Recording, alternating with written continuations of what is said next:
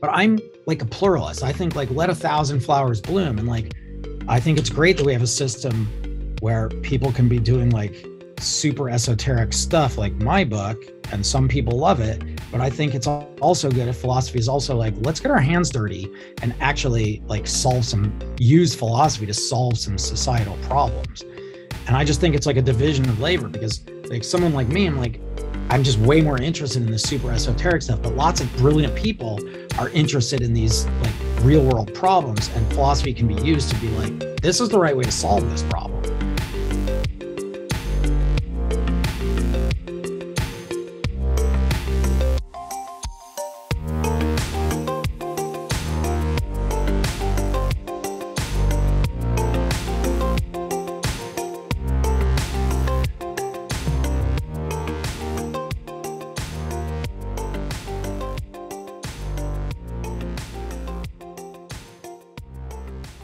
So welcome everyone to today's interview, where I'm very pleased to welcome Professor Mark Balaguer.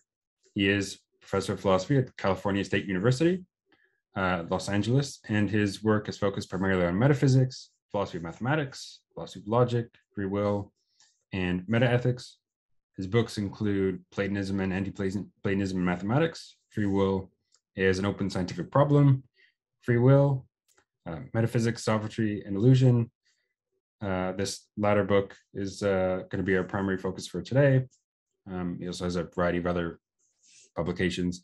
Feel free to add anything, but with that, welcome and thanks so much for being here, Professor Balaguer. Thank you. Glad to be here.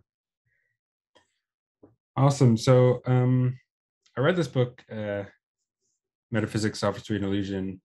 There's a subtitle on that as well. And I thought it was a really interesting book and pretty dense and a lot of like wide-ranging philosophical metaphysical issues in there. And I guess just to start out as an introduction to that, like what did you see as your general project of that book? What are you trying to, or were you trying to accomplish there? I guess the main goal is to articulate a sort of general anti-metaphysical view. So like a view of what is going on in metaphysics that covers all metaphysical questions, and also is what I would call anti-metaphysical, meaning that there aren't really substantive metaphysical facts out there to discover that go beyond ordinary scientific facts. And I call the view neo-positivism, and the book begins the argument for it. I think the argument, in order to really argue for it, you would need like 5 books or something. But like, so I'm sort of describing a research program and then beginning the argument for it. I would say that's like broad brushstrokes description of the book. Right, very good. So, and you say like this anti-metaphysical, perhaps neo-positivism there. One thing you kind of express at the beginning, okay, you want to analyze metaphysical questions where, okay, there might be some vagueness exactly what counts as a metaphysical question, but whatever, we have a bunch of metaphysical questions anyway. And you think they're in some way going to decompose into either some sort of empirical scientific question, perhaps some sort of innocent question about meanings or about modality or something like that, or it's just going to turn out to be something for which there's no fact of the matter, some non-factual. Is that roughly the kind of breakdown there, and how would you describe that's roughly right? And the sort of modality thing, I mean, I think for non-philosophers, the easy way to think about that is that's just like sort of easy logical stuff. And so that's really just to clean up leftover stuff. Like an easier way to think of it, and like glossing over details, is that metaphysical questions decompose into questions that are either just ordinary empirical scientific questions that are just really hard and science can't answer them yet, or there's no right answer to them. And that's like glossing over some subtleties, but like that's like the broad brushstrokes picture. Right, and it's almost it's not quite, but it's like somewhat similar to a sort of scientism, right? Well, Maybe in spirit at least. Yeah. it's like scientism about half of the metaphysical questions and non-factualism about the other half. Right? The metaphysical questions for which you can't say, look, oh, this is just a really hard scientific question. There's no right answer. So it's like half scientism, half non-factualism. Right. Right. And importantly, in like the sort of methodology you're developing or you develop here, there's a big focus on language and conceptual analysis. When we ask these questions, like, are there abstract objects or are there mathematical objects? Well, what are we really asking? You know, like, what would it mean to say that there are such things and so on? And yeah, so I could maybe talk about why that's a big focus in your approach. Yeah. I mean, it's, I kind of want to say it's not a big focus, and in a way it is. Like, what I mean, my view is that like philosophers in general want to ask these conceptual analysis questions. So like, here comes a question: are there any abstract objects? And then philosophers are like, well, wait, what does it mean to say there's an abstract object? What is that anyway? Or are there any numbers? And they're like, okay, well, what would a number be? Or is there any free will? And then philosophers first are like, what is free will? And so part of what I want to say is that, I mean, the way in which I think we shouldn't focus on those is like, I think the right methodology is like, don't ever ask that question because it's not helpful for the real metaphysical questions. Like, it's better to just introduce new terms with like stipulated meanings. So in the case of free will, instead of bogging down in the question of what free will is, just introduce some new lingo. So like, in broad brushstrokes, there's like a disagreement about what free will is among philosophers. Some of them think that it's the sort of like thin, not really hard to have thing that we could call Hume freedom, just because David Hume sort of was the first one to think of free will in this way. And the second one is this one that's like much more substantive and like maybe we don't have it, and we can call that libertarian freedom. And philosophers are like think it's really important to figure out whether free will is really Hume freedom or really libertarian freedom. But I think like a better strategy is just forget the term free will and use the terms Hume freedom and libertarian freedom. And then let's just ask, well, which of these kinds of abilities do we have? Do we have Hume freedom? Do we have libertarian freedom? And then for Hume freedom, the answer is obviously yes. Like, that's just very trivial. And then we're left with this question, do we have libertarian freedom? And I think that's the hard metaphysical question we should be asking. And so part of my view is that we shouldn't even be worried about what free will is, the conceptual analysis question. We should just move to this new question in this sort of like what I call a thick metaphysical language. Do we have libertarian freedom? But the way in which I focus on conceptual analysis questions is to make this point and to talk about them and to argue, like there's a whole chapter in the book about conceptual analysis, arguing that these are just empirical questions about what we mean by our words, and they're not metaphysically important. So it's kind of like I'm focusing on those questions in the book in order to bring out the point that we shouldn't really focus on them in trying to answer metaphysical questions. Does that make sense?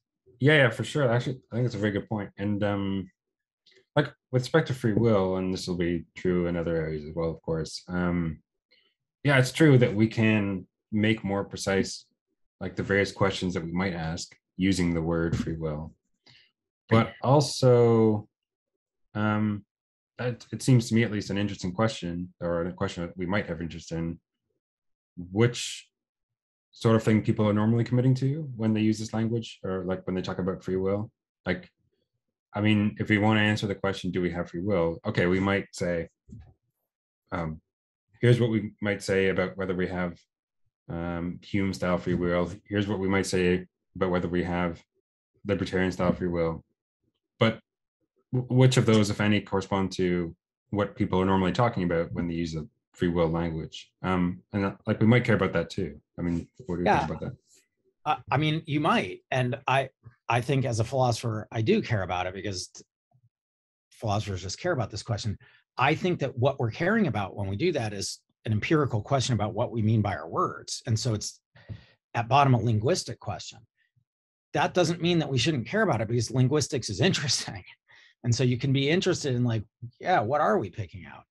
My own view is that a lot of time in philosophy, and I think free will is a good example of this, like there's no good answer to the question what we have in mind because we're imprecise. And so people have this concept of free will and they talk this way and they talk that way.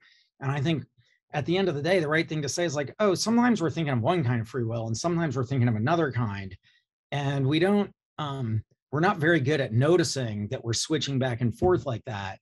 And so if the question is, which kind of freedom do we have in mind when we talk about free will? The answer is like both, really. Just we're kind of inconsistent and like all over the place in our usage. And I think that kind of situation is like common with these philosophically loaded words that like are as like folk usage, just normal English. There's not really like a one correct, precise definition. I think that's an interesting point about us. But I think it's linguistically interesting and not really metaphysically interesting. Yeah, that's a good point. I mean, I've been thinking something like this is like probably pretty widespread in that for a lot of the language that people use that's been discussed by philosophers, there's really a lot of variability, perhaps indeterminacy, vagueness in how people are using it, such that it doesn't really it's not really amenable to the sort of more fine-grained distinctions that philosophers typically want to make. You know, if you look in, I would want to say something similar, perhaps in epistemology, maybe in ethics, and maybe not many other things as well. So, but you're right. I thought, on the other hand, that okay, this is a fact about maybe folk usage and language, and doesn't really have some significant metaphysical import. We can still ask these precise enough metaphysical questions and try to answer those and so on. So like, I guess that's what you're trying to get at, maybe. Yeah, I mean, I just agree with everything you said. Exactly. I think like the right way to do metaphysics, if you're trying to figure out the nature of the world, is to forget the folk term, like introduce these new terms of art, like libertarian freedom and Hume freedom, and stipulate exactly what you mean. And then we can ask, do we have that? And in the Hume freedom case, it's like, yeah, we have it. And in a libertarian case, it's like, oh, maybe not. We got to go look at how the brain works and see if we have that. But that's the right way to figure out the nature of human decision-making processes, is to use very clearly defined terms and not worry about whether it's the folk term free will.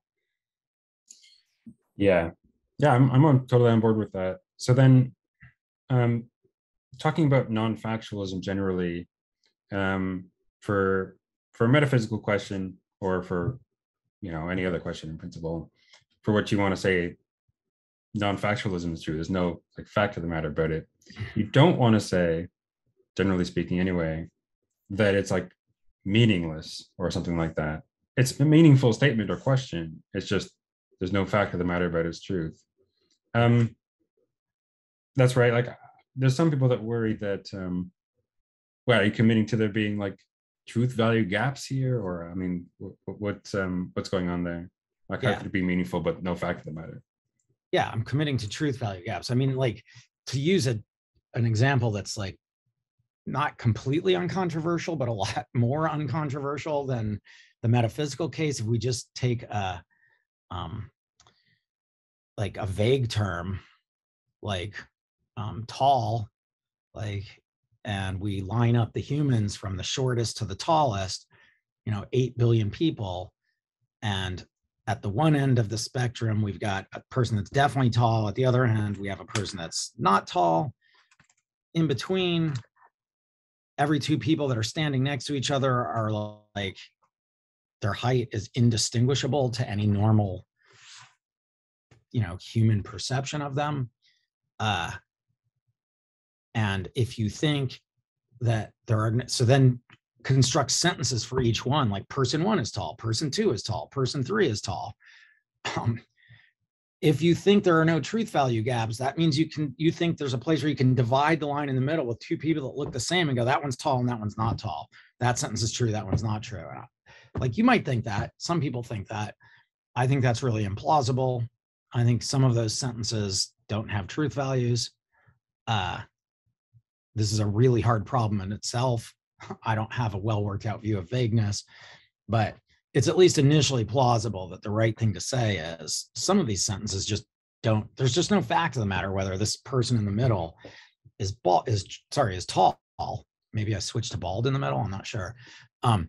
But my own view is that, like, I'm not sure exactly how to work it out, but some of those sentences just lack truth value. And in the metaphysical case, I think something similar is happening. It's not vagueness, but there's semantic imprecision that makes it the case that some metaphysical thesis is imprecise enough that it just doesn't have a truth value, in something like the same way that happens with vagueness.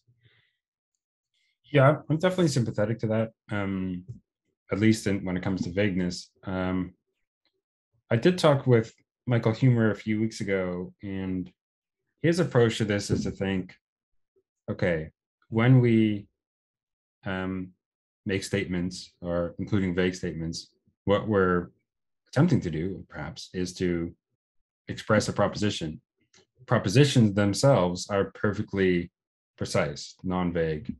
When we make vague statements, we sort of underdetermine which precise proposition we're expressing.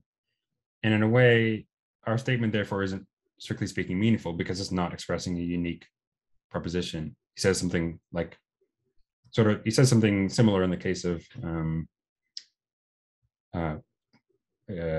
talking about, like, the liar sentence. There we overdetermine which proposition we're expressing, so we don't express one either. And this allows him to say, well, the vague statements, liar sentences, not really meaningful because they're not expressing a unique proposition. Either they overdetermine or underdetermine the proposition that they're expressing. If that makes sense, or what do you think about that? Like, it makes perfect sense. Yeah. I think I disagree with that approach for a couple of reasons. I mean, it's a view. It's like, that's a decent view. He's a good philosopher. One problem I have with that is that, like, yeah, you can go, I stipulate, here's what I mean by meaningful. It's to express one of these propositions. Okay, so it's not meaningful in some technical sense, but it's not like blah, blah, blah, gobbledygook, right? Like, that really is genuinely meaningful. The sentence that, like, Jim is tall is meaningful in some sense. So it's not fully, I mean, that's just undeniable, it seems to me. So that's one problem with the view, is that you're not really getting a meaningless sentence there, even if you stipulate that it's meaningless in some technical sense of meaning. But another problem I have is that he seems to be committed to some sort of sparse view of propositions, whereas I think, like, the only coherent view of propositions is that the space of propositions is a plenitude, which means any possible proposition actually exists, and that means propositions where propositions that correspond exactly to our vague intentions exist. And so there can be like those precise propositions that Mike Huemer's talking about are fine, but there's also, in addition to them, propositions that are vague and lack truth value, because the predicate portion of the proposition corresponds exactly to our usage and intentions of is tall. And so the proposition we're actually expressing is the one that lacks truth value. And it's just an extra proposition that exists over and above the ones that Mike Huemer believes in. And I think that's the one that we're expressing, because that's the one that corresponds to our actual linguistic intentions. Yeah, so I guess two things. One is, it's true, right? That on the one hand, if he's committing to these being, all these vague statements and predicates being, strictly speaking, meaningless, well, okay, but we still use them. We still seem to communicate in some sense with them. Like, how can we explain that if they're just meaningless? And then part of his project is trying to recover some sense of that, even if they're strictly speaking meaningless. I guess, you know, to me, I felt like, okay, we can, if we want, stipulate that those are meaningless and come up with some other vocabulary to talk about how they're being used and communicated and so on. And that will preserve what he wants in terms of like the logical facts, maybe, you know, that doesn't want two contradictions. He doesn't want tooth valley gaps. But to me, this just seems like I don't know, almost like an aesthetic choice. Like we're just deciding to talk in this way. We're calling these things propositions, these things meaningful if they express those things. And we get out this sort of logical facts that we want to get out. But there's not something really deeply true about that, if that makes sense. Yeah, that's right to me too. I think a better way around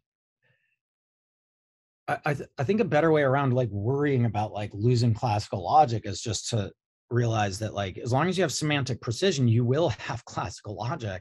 So if you want classical logic to work, just be precise, and then you will in fact will preserve things like excluded middle. And if you don't have precision, you just won't, and that's just the fact. That's how it seems to me. And like, yeah, I'm on board with that. And then the second thing about you mentioned how he seems to be at least implicitly committed to like the plenitudinous of propositions. Well, I mean, he's committed to the sparseness of them, and you want to say, well, a more plenitudinous view would include these other propositions. Yeah. And I guess we're going to come to this when we talk about abstract objects, but or mathematical objects specifically. But I think he would say, no, I do believe any possible proposition there can be, I think it exists in a sense. But like a sort of requirement for counting as a proposition is that it has to be precise. I mean, why that is, I'm not sure, but this is like back to this, like, okay, you can stipulate that if you want. This is just back to the thing I was saying about meaning. Like you can stipulate a definition of like proposition that means, and then sit and go, oh, those things aren't propositions. But I want to say like, okay, but there are these other things like schmopositions, and that's the thing that's actually expressed. It might not count as a Mike Huemer proposition, but it's the thing that actually, it's the thing in Platonic heaven that corresponds to our usage and intentions of these sentences. And so like, that's the thing we're expressing. Yeah. And I like to kind of think in these ways, like, it's like, okay, you can use propositions, quote unquote, as Huemer's thinking about them. And you get the logical facts as Huemer's thinking about them. And some other things that come along with that. But we could also talk in terms of schmopositions, and then maybe there you get logical facts that are not the same sort of facts that he would want to say. And neither of them is just like fundamentally correct or something like that. It's just different ways that we might talk in perfectly legitimate ways. Or both are fundamentally correct. Yeah, right? Sure. This logic is the right logic of these schmopositions, and classical logic is the right logic of these other things, and they just have different subject matters or something like that, or overlapping subject matters. Yeah, that's fair. Like I guess what I have in mind is that like, well, neither of them is like the right way to talk or something like that. You know, like we should. It's not like I said we like in some objective sense maybe should be using the logical and propositional language as he uses it over some other alternatives, because those other alternatives might be perfectly meaningful and useful for carving up things and so on. So like a community of speakers that were super precise and spoke the Mike Huemer language, where they were always expressing propositions in his sense of the term, would they be better off? Like maybe they get to go, look, all of our sentences have truth values. Like, okay, is your life better because of that? Or your theories better because of that? It's not clear that they are. Yeah, actually, that's going to come back up when we, well, when it comes to some of the stuff on abstract objects later. But yeah, I think that's right. It's like you could imagine this society that every utterance they make does express one of these precise propositions, or just a proposition, as Huemer would think about it. And well, I mean, it could be that really they lack a lot of the ways of talking that we have that are quite useful. But also, aside from that, supposing that they're very different from us as like creatures and are able to talk in this language in a very, to them, useful and precise way. Okay, and like, why does that? Is that something we should strive for? I don't. Doesn't seem right to me. So maybe that's part of your point. Yeah, I agree. All right, so I think, yeah, I think it's good to now turn specifically to mathematical objects. And the first thing to talk about, I think, is, well, the realist views, or the like small p Platonist views about what they're supposed to be. You know, non-spatiotemporal, non-causal objects of a certain sort. How would you,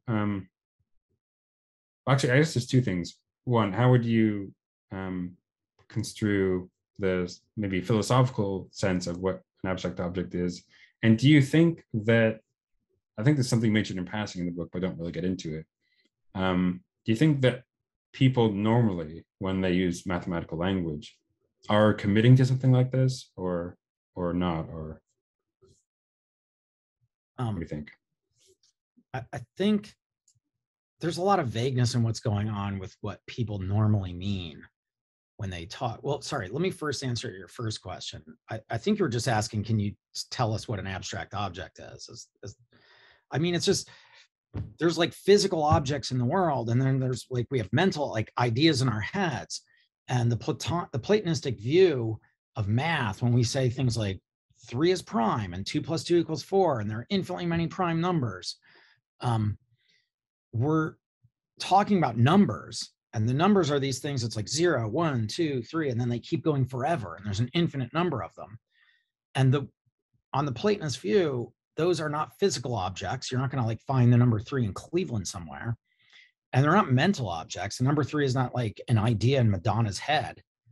They're abstract objects, and an abstract object is non-mental and non-physical. And like the metaphors that like it exists in Platonic heaven. Like that's probably the best way to like get into the like headspace of this view. But like the more precise way to put it is just they're non-physical, non-mental objects. They exist outside of space and time. They're non-causal, and they're not just the numbers. So that's the Platonist view. So this question, do we normally commit to this? Look, I mean, what we normally commit to is very vague and fuzzy, and like a normal person just saying like, I need 3 oranges. I don't think they're committing to abstract objects when they're like, I bought 3 oranges at the store.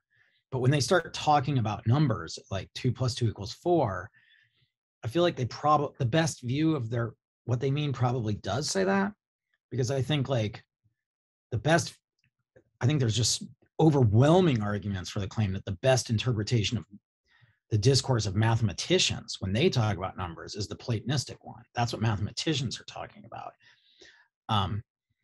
And then I think it just sort of bleeds. There's like an expert to non-expert bleed when non-experts are talking about numbers. I think like the semantics, probably the best overall view is that the semantics is just borrowed from the experts. And so when normal people are just talking straight up about numbers, and saying like, oh, like little kids, like my favorite number is 17, like they're talking about an abstract object is probably the best interpretation, even though they don't know they're talking about it, right? It's just, there's no other interpretation of what they're saying that's compatible with what they're saying. All the other interpretations are incompatible with them. The Platonistic interpretation is compatible with it. So even though normal speakers aren't aware that they're referring to abstract objects, I think probably the best overall semantic theory is that they just are. Yeah, maybe part of what's going on there is that, okay, mathematicians and other experts are generally committing themselves to sort of Platonism. And in the case of more general folk discourse involving mathematical terms, there's some sort of semantic deference going on or something like that, where there's like if you ask someone, what is the number 7? Like, they might say some things, I guess, but like, what mathematicians take it to be, maybe. And then if they're deferring in that way, yeah. I would guess that most people would like say something close to what a mathematician would say. They'd be like, first of all, they'd be like, what the hell are you asking? But if they finally like wanted you to just like understood that we wanted them to just answer it like straightforwardly, they'd be like, it's the number right after 6. And I think like the number that comes between 6 and 8, and I think like mathematicians can't really do better than that. I mean, if you want a definition of 7, it's probably just the successor of 6. Well, okay, but if that's what people normally and mathematicians maybe generally would say about what the number 7 is, maybe this is going to turn on when we think existentially quantified statements are ontologically committing. If someone's saying, there exists a number between 6 and 8, are they committed to, there being this object, the number 7? Because on some, if you're Quinean, blah, blah, blah, that just follows immediately. But there might be some reason to be a little bit skeptical of that. I mean, are you convinced of that, or what do you think about that? I'm convinced of that. I mean, I think like Jody Azuni would resist that. I don't know that there's anybody that really endorses his view. Then there's this sort of Meinongian view that people like Graham Priest and Richard Routley have. But like, honestly, I think the best interpretation of their view is that they are committing to it. It's just, they're not committing to what they would call the existence of it. They're committing to what we would call the existence of it. And they're committing to something else that they would call like subsistence or something like that. So I think even like minus the Meinongians and Azuni, like I think everybody believes that. And I think even the Meinongians believe some watered down version of it. And like, so Jody Azuni is like the only person that's just like wholesale rejects it, I would think. The only person I know of. Right. Yeah. Yeah, that's fair. And then, okay, so then in talking about, on the Platonistic story, at least, what would be the case? You argue that the mathematical objects, the mathematical reality would be plenitudinous. There would be any like mathematical objects or structures or relations that like are consistent. They are there in the Platonic story, at least. And do you think this has, for the Platonists, is like the way that they should go because of it, like certain epistemic concerns and other things? Like maybe you could talk about this briefly. Yeah. So on the Platonist view, as I was just describing, like these things are like outside of space and time. And then an objection is like, and they think like our mathematical knowledge is knowledge of these abstract objects. So when like, when mathematicians like Euclid in particular proves that there's infinitely many prime numbers, like we just learned something about Platonic heaven, that there's infinitely many prime numbers there. And then an objection can come like, wait a minute, here we are in space-time with our 5 senses. Like how on earth could we know how could we know anything about Platonic heaven? We couldn't know anything about it, yet we do have mathematical knowledge. So our mathematical knowledge is obviously not knowledge of that. It's got to be something else. And so this view just can't be right. So I think that there's a response to this from the Platonists, which is that if, Platonic heaven or the mathematical realm or whatever you call it is a plenitude, and again, what that means is that basically every possible mathematical object exists.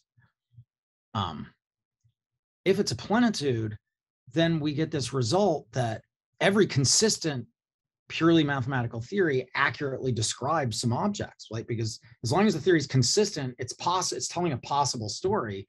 So if all the possible objects exist, then the objects corresponding to this theory exist. And so that like makes it really easy how we could have knowledge of these things, right? So here's a sort of like example of how the story goes, right? Like, so we start doing arithmetic and I'm like, okay, I'm going to build a theory of arithmetic about the natural numbers. And so here's what I mean by the natural numbers. They start with 0, it's the first one, and then 1, and then 2, and then 3, and every number has a successor, so they go forever. Okay, I'm going to start proving some results about that. And Euclid like proves like there's infinitely many primes and blah, blah, blah.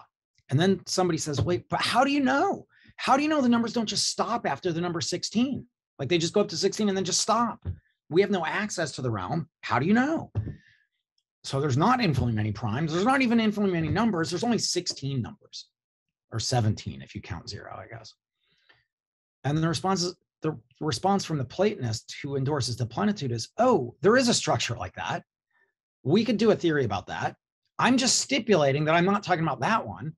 I'm talking about the one that keeps going. And I know that one exists because they all exist. And so we could, when I'm done here, we could theorize about your structure that stops at 16. Now, it turns out that nobody actually ever will do that because it's boring and uninteresting, but we could because it's real, it's there. And so this sort of like takes the teeth out of the epistemic worry. Like anything that we can like conceptualize, as long as we're not contradicting ourselves, it'll be there. And then we stipulate, oh, we're talking about those objects. And we lay down axioms, picking out precisely that one that we have in mind, and then we can prove theorems about it. Does that make sense? Yeah, it does. I mean, I'm kind of struggling to think of how someone would, with a more sparse view, might respond to that. I mean, maybe someone could try to push the idea that the sort of mathematical structures and theories that we commit to in, say, science, those exist because, because of certain facts about the actual world, that they're like applicable to the world or something like that. I don't know. Maybe someone could try. Yeah. I mean, as long as you think abstract objects are causally inert, you're going to think that what the physical world is like plays no role in determining what the Platonic world is like. So I don't know how you would get that, but like also I just think like if you have a sparse view, you can't solve the problem of knowledge, and so the view is just bad for that reason. And I think it's also really arbitrary, right? It's like, you know, a lot of people have a Platonistic view of like colors, right? Like any property really. So like you think like redness and roundness, those are properties. But like imagine somebody going, well, I believe that redness exists, but not blueness. Like that's a really weird view, right? And likewise, it's a weird to go, well, I believe that the natural numbers exist, but not the real numbers. Like, okay, but that's like saying red exists, but not blue. It's just a bizarre view of how abstract objects work. Yeah. I think you mentioned this. Like, it's like a weird gap almost in the Platonistic realm. You know, there's these things and there's these other things, and there's like there could have been these other sort of structures here in some sense, but they just don't exist, and there's like no further explanation of that. Perhaps seems like a weird way to go, and so that's like one of the issues, and then the other thing is the epistemic worry, which is kind of, I agree, it's like a very serious issue. I know there's something that a lot of people have written on, but I don't think a lot of progress has been made defending that or overcoming the worry, aside from this sort of response. Yeah, I agree. I don't think the other responses out there work, but I think this one just does work. Right. And now you want to turn and say, well, actually, first, you want to point out or argue that the abstract object question as a metaphysical question is falls under the non-factual category. There's no fact of the matter about whether there are abstract objects. Now, yeah, I mean, broadly, what's the kind of reasoning that you give there for that conclusion? I mean, because someone might say like, well, it seems perfectly sensible. There either are these objects or there aren't. It seems like there should be some fact of the matter. What's your response on that? So roughly, the argument is based on the idea that the sentence abstract objects exist and also abstract objects don't exist. They're wildly imprecise in a way that makes it the case that they don't really have genuine truth conditions. And so they don't have truth values. And the argument for that is long. I mean, there's a whole chapter arguing for this thesis. So I'm not going to like give the whole argument, but like roughly speaking, the argument is based on the idea that like, I think I like when students in philosophy classes first hear about abstract objects, I think there's a lot of befuddlement, right? So you're like, so I was trying to explain this before, but I think people, when they first hear it, are like, wait, what? So the number 3 exists, just like the moon does, but it's not a physical object. It's not an idea in our head. And it's just sort of like exists in this non-physical, sorry, I had my phone on, in this non-physical way. Like, what? And I think like the student that, and then like the professor keeps going and like sooner or later the student's like, okay, I think I understand. And like, maybe they take a few more courses and they just get really comfortable with it. But like, I think they were onto something at the beginning. And I think that like, even after like, we write a book on Platonism and we're like experts, if you like, just go back to that first moment, you're like, what are you actually saying about reality when you say that the numbers exist in Platonic heaven? Like what, I mean, the Platonic heaven is a metaphor. So you don't actually think that there's like a place with clouds and you can go and you go like, oh, there's the number 7, right? Like nobody thinks that. Like they exist in a non-physical way and a non-temporal way and a non-spatial, like non-mental, like it's just like, okay, that's a lot of what it's not. What is it? And like, I think that like, basically we just have no idea what the world needs to be like to count as a world in which abstract objects exist. And so the dispute between the Platonist who says they exist and the anti-Platonist who says they don't is just like broken because it's too unclear what would even be needed to make them exist. And so like, that's a really brief description. The argument is sort of long and complicated, but roughly that's the idea, is that like, we just haven't done enough to make clear what the sentence even says about reality. Yeah. So I was thinking like, well, what if we say that, okay, a fair amount of the way we're defining abstract object is by negation, right? They're not spatial, they're not temporal, they're not causal, and so on. And that is like somewhat vague. It doesn't tell us a lot about what they really are, aside from these things that they're not. But okay, I mean, there could be things that satisfy those descriptions. I mean, why not? Like, and if there were, if there was something that wasn't spatial, there was something that wasn't temporal, maybe it had these other attributes. Why couldn't that serve as a, abstract object or mathematical object? Like, it could, if so you're giving a description, there could be a thing that was non-physical and non-mental. And I'm like, but I already argued that like, there's no fact of the matter whether any scenario, like, so here's a way to think about it. Imagine 2 worlds that are physically identical. And in one of them, abstract objects exist, and in one, they don't. And I'm like, okay, what's the difference? And you're like, I think all Platonists can say is, oh, they're there in the one case, and in the other one, there aren't. And I'm like, okay, I don't understand what you're saying about the difference. Like, I'm just sort of, the argument kind of bottoms out in this thing, like, I don't get it. And now, like, in the comment you're making now, you're like, you're sort of pulling back from my thing about there being two worlds, and you're like, oh, it could just be that we come upon these things and we're like, oh, there it is, the thing that's, but like, the way I want to think about it is like, no, like, if my argument's right, like, I've already argued that anything you could come upon there'd be no fact of the matter whether it satisfied that, because we haven't said what the thing that we're trying to satisfy is. Something like that. Yeah. Well, obviously we wouldn't be able to come upon it like literally because they're non-causal. We couldn't interact with them in that way. But Right. but like I guess maybe the idea is that there's conceptually speaking a lot of things that could count as these abstract mathematical objects because our, as you say, our description of them isn't horribly precise. But I mean, why couldn't there be things that satisfy those descriptions, even if our descriptions don't sort of aren't don't pick out all the properties of those things, or don't aren't precise enough to know, oh, precisely that thing, but that's the sort of thing that can satisfy the description, I guess.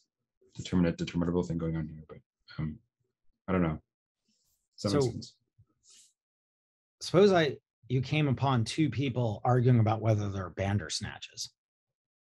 And you were like, wait, you who believe in Bandersnatches, what does the world need to be like to have a Bandersnatch? What's that? And they're like, there has to be Bandersnatches. And you're like, can you say more? Like, no, there has to be Bandersnatches. And then you turn to the other person and you're like, what are you denying? And the person's like, I'm denying there are Bandersnatches. And they're like, what do you mean by that? I'm like, there are no Bandersnatches. Can you say more about it? No. Okay, so now you and me are both listening to this. And I'm like, look, this is not a thing. And you're like, well, who knows? Maybe there's a thing out there that's a Bandersnatch. I'm like, okay, but like, what? Like, we don't, like, that's not saying anything. And now I don't think it's that bad. Like, because Bandersnatch is meaningless. And I don't think it's meaningless, but I think it's like not picked out what they're like. When this abstract object talk is not meaningless, but it's failing to pick out a way the world is. And so my response to the argument is the same as my response to the Bandersnatch argument. It's like, sorry, I can't take sides in this. I don't think you guys are picking out two different possible realities. And like, I can't say which way I think the world is, because I don't think you've described two different possible ways for the world to be. So in the abstract object case, it's meaningful, but they're not picking out two different ways for the world to be. And so I'm like, okay, I can't take sides in this, because you're not saying anything in the sense of like picking out a way for the world to be. Yeah, I guess that makes sense. I mean, maybe the worry that I'm expressing here, not that well, maybe, is that it might be true that they're not picking out like precise ways the world can be, but I mean, it seems that they're picking out, like I see what you're getting at. Vaguely like, ways world. Yeah.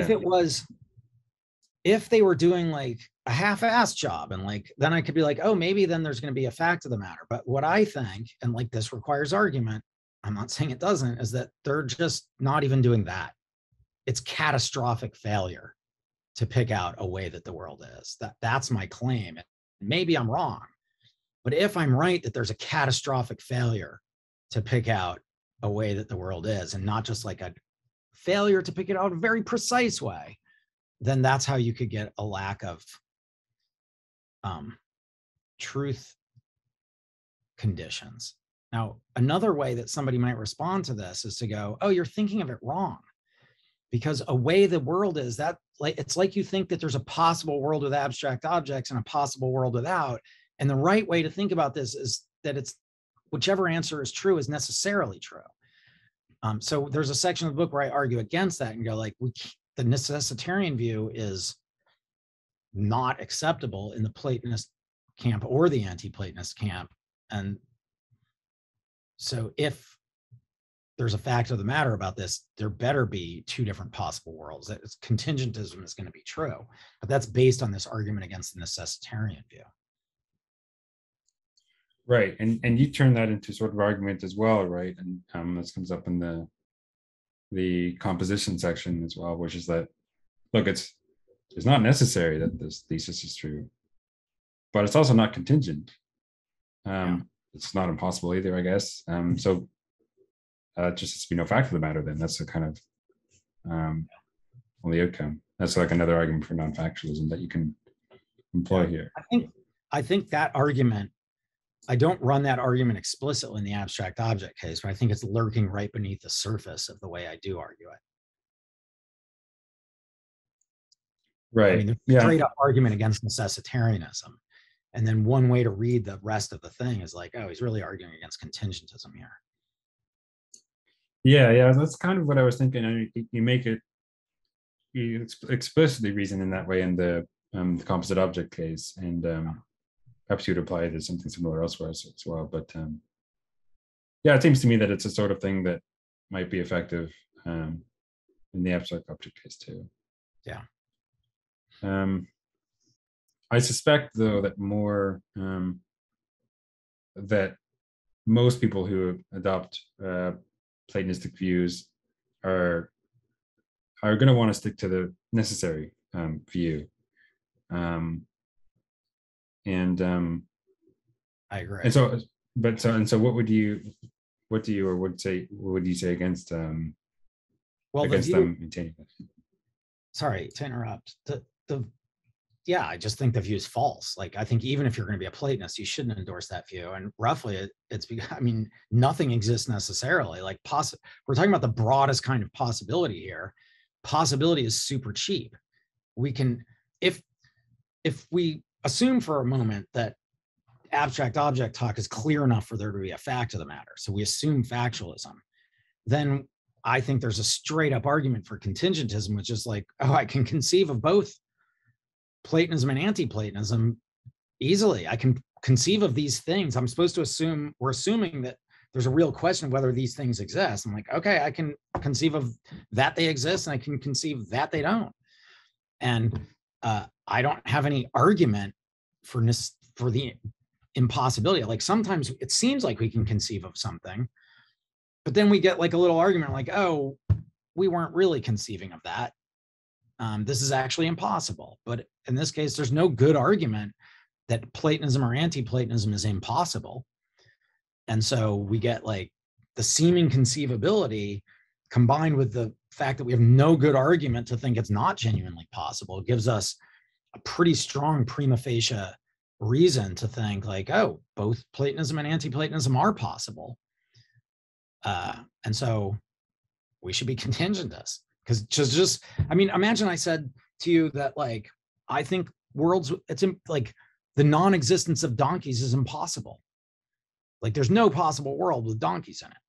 And you're like, wait, why do you think that? And I'm like, oh, I don't have an argument. Like, we'd be like, okay, that's really a bizarre view. And then you go, well, what's the argument that they're possible? Like, the argument is just like, well, I can conceive of donkeyless worlds. There's no reason to think they're impossible. Like, possibility is cheap. And I think the same sort of flat-footed reasoning works here. Like, preface on the assumption that there's a fact of the matter, that abstract object talk is clear enough for there to be a fact of the matter. It looks like we can just conceive of both answers, and there's literally no reason to think either's impossible. Now, you might think there are good arguments, but in the book, I like run through the arguments that you might try that Platonism or anti-Platonism is impossible, and I just argue that they're all bad arguments, and so we're left with them both being possible. Right. Yeah, I don't remember if you cover what I'm going to say in a second, but what would you say to someone who said, well, I'm going to say something about propositions, but I think something similar might be said about mathematical truths. There are necessary propositions, like there are necessary truths, presumably like metaphysically necessary truths. Well, what that would require is, like, at each world that statement is true, but a statement being true requires some truth bearer, which is a proposition, and so that will require that proposition exist at that world, and that's true for every world. And propositions are perhaps abstract objects, and so there are propositions at every possible world. And perhaps you can say something similar about mathematical entities. 1 + 1 = 2 is true at every possible world. Yeah. Can I respond to that first before Sure. the mathematical case? Because I won't be able to remember. Sure. So I think there's a move there that I don't think is right, from necessarily true to the truth bearer has to be necessarily true. So Right. me, Mark, right now, I'm going to say something.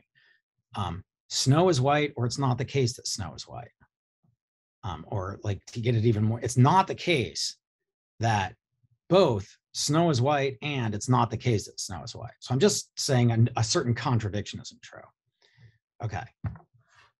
Consider now, let's just talk about that, my very utterance of it. So Mark's utterance, and I'm going to go, Mark's utterance is necessarily true. The thing I uttered is necessarily true. But if we move, like wanted to move to the necessarily existence of the proposition, but I want to go, well, in this case, I'm talking about an utterance, not a proposition. And the utterance is necessarily true. So if your reasoning was correct, you'd be like, well, the utterance then must exist in all possible worlds. And then Mark must exist in all possible worlds. So Mark is a necessary being.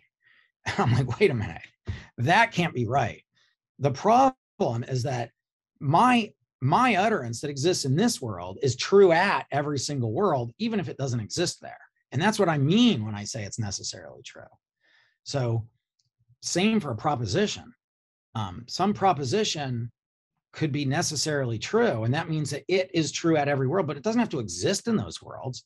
If that were required, then before you could believe that, the necessary proposition is necessary, you'd have to think that Platonism is necessary. I'm like, nobody thinks that, right? And so I just think, like, worlds without propositions are easy to conceive of, just like worlds without me. But that doesn't mean that the thing I said isn't necessary, and it doesn't mean that the proposition in the actual world isn't necessary. Does that make sense?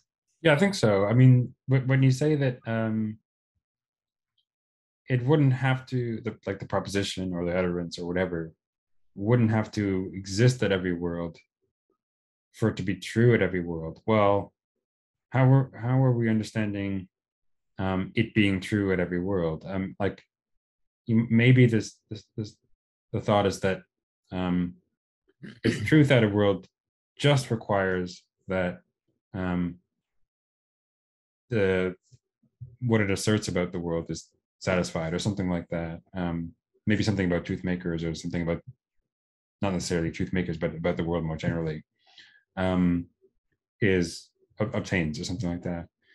But then, I mean, maybe that's what you're saying. Or on the other hand, let's say I wrote the sentence down. Instead of saying it, I wrote it down. I've got it written on this Post-it note, so I'm not going to take the time to do it, but pretend that necessarily true sentence. And I'm like, this pile of ink right here is necessarily true. And it seems like it is, because it's just stating an instance of the law of non-contradiction. And what I mean is, like, if we evaluate this sentence here that I've got in my hand, if we evaluate this thing at each world, it keeps coming out true.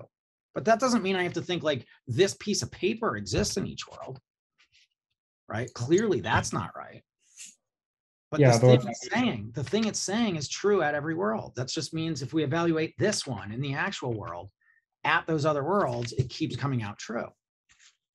Right. I mean, I think a lot of Platonists would say is that the paper, or what you've written there, is expressing in some way a proposition, or you're using it to express a proposition, and that proposition does exist at all. Like, but look, yeah, they can say that, and maybe that's true, but that's not what I'm saying. I'm saying not that some proposition is true, but that the utterance is true.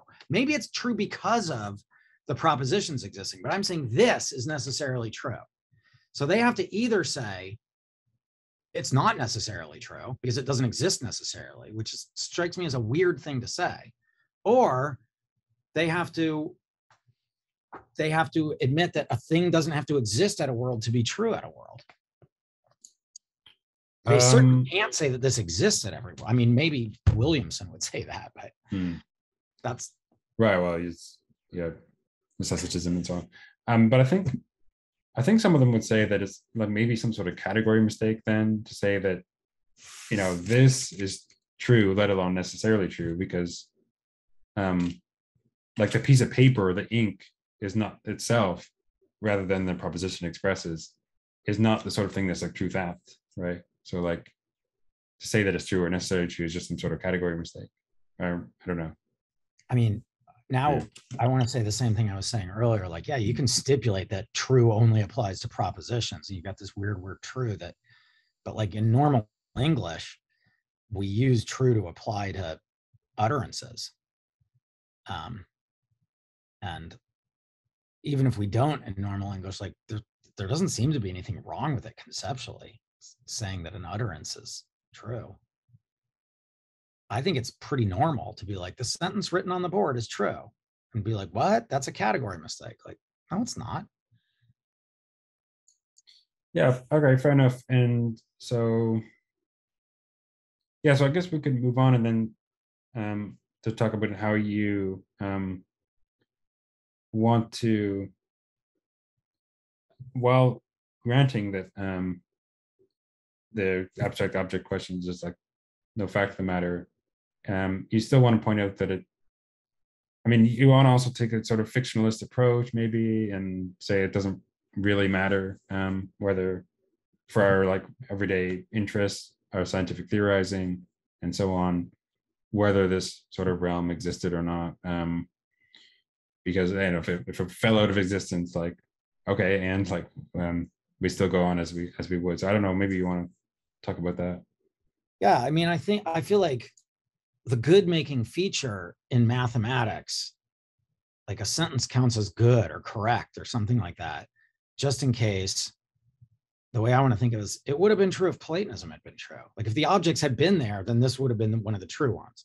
So 3 is prime is good because, and 4 is prime isn't, because if Platonic heaven had existed, then 3 is prime would have been true and 4 is prime would have been false.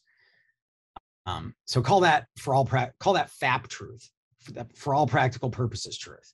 So 3 is prime is FAP true and 4 is prime is not. And all that means is the following counterfactual is true. If plenitudinous Platonism had been true, then 3 would have been prime. And the one for 4 is prime is if plenitudinous Platonism would have been true, then 4 would have been prime. So the first counterfactual is true and the second is false. And that makes 3 is prime FAP true and 4 is prime not FAP true. And so my view is like FAP truth is actually the good making feature in mathematics. That Platonic heaven could like blip in and out of existence, and 3 is prime would like flip back and forth between being true and false. But through all of it, it would be FAP true because the counterfactual keeps being true. And the numbers aren't doing anything. So like FAP truth is the good making feature, not real truth. And so it just sort of doesn't matter if the abstract objects exist or if there's no fact of the matter whether they exist. That's like roughly the view. Like that's, I mean, there's a whole chapter developing this kind of fictionalism, but that's like roughly it. Yeah, I really like that actually. I mean, I could imagine someone saying that, wait a minute, you're talking about how the Platonic realm could come in and out of existence and everything else would go on as it like unaffected because of like there's no causal connection between the Platonic realm and the physical world. Someone might think that that's in a way like problematic, right?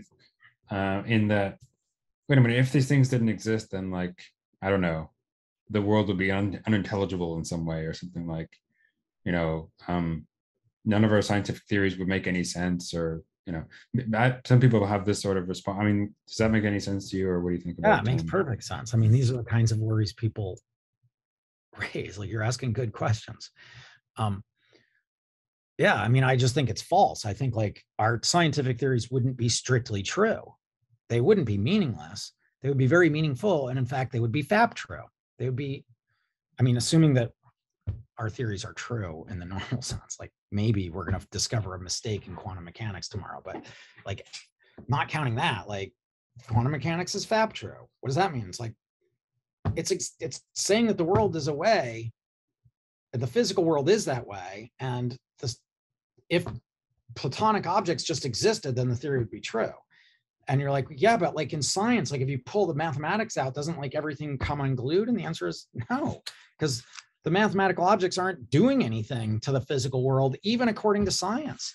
Science doesn't say, like, we use, like, here's just an easy example. We use real numbers to represent temperature states. Like, in essence, we're using the real numbers as like names of the temperature states. Like in Fahrenheit, the number 32 is just a name of the temperature that's the freezing point of water. And this is super useful because the possible temperature states are like lined up in the exact same way that the real numbers are lined up. So it's like a really convenient naming system. But like, nobody thinks that like the number 32 is like dropped into the water and makes it freeze, right? Like the number 32 is just a name of the physical thing. And so if the number 32 didn't exist, it's like, oh, well, whatever. The numeral 32 is still a useful way of communicating this fact. You know, so like, here's an analogy like that I make in the book. Like, I say to you, oh, my dad's just like Homer Simpson. And you're like, oh, that can't be true because Homer Simpson's a fictional character. He doesn't exist. So your sentence that your dad is like Homer Simpson can't be literally true. I'm like, okay, whatever. My dad's like that anyway. Right. And I communicate this fact about my dad by using this fictional object because we all have associated stuff associated in our heads with Homer. And it's exactly the same in the number case. I go like, you're like, how cold is it out? And I'm like, oh, it's 17 degrees outside, Fahrenheit.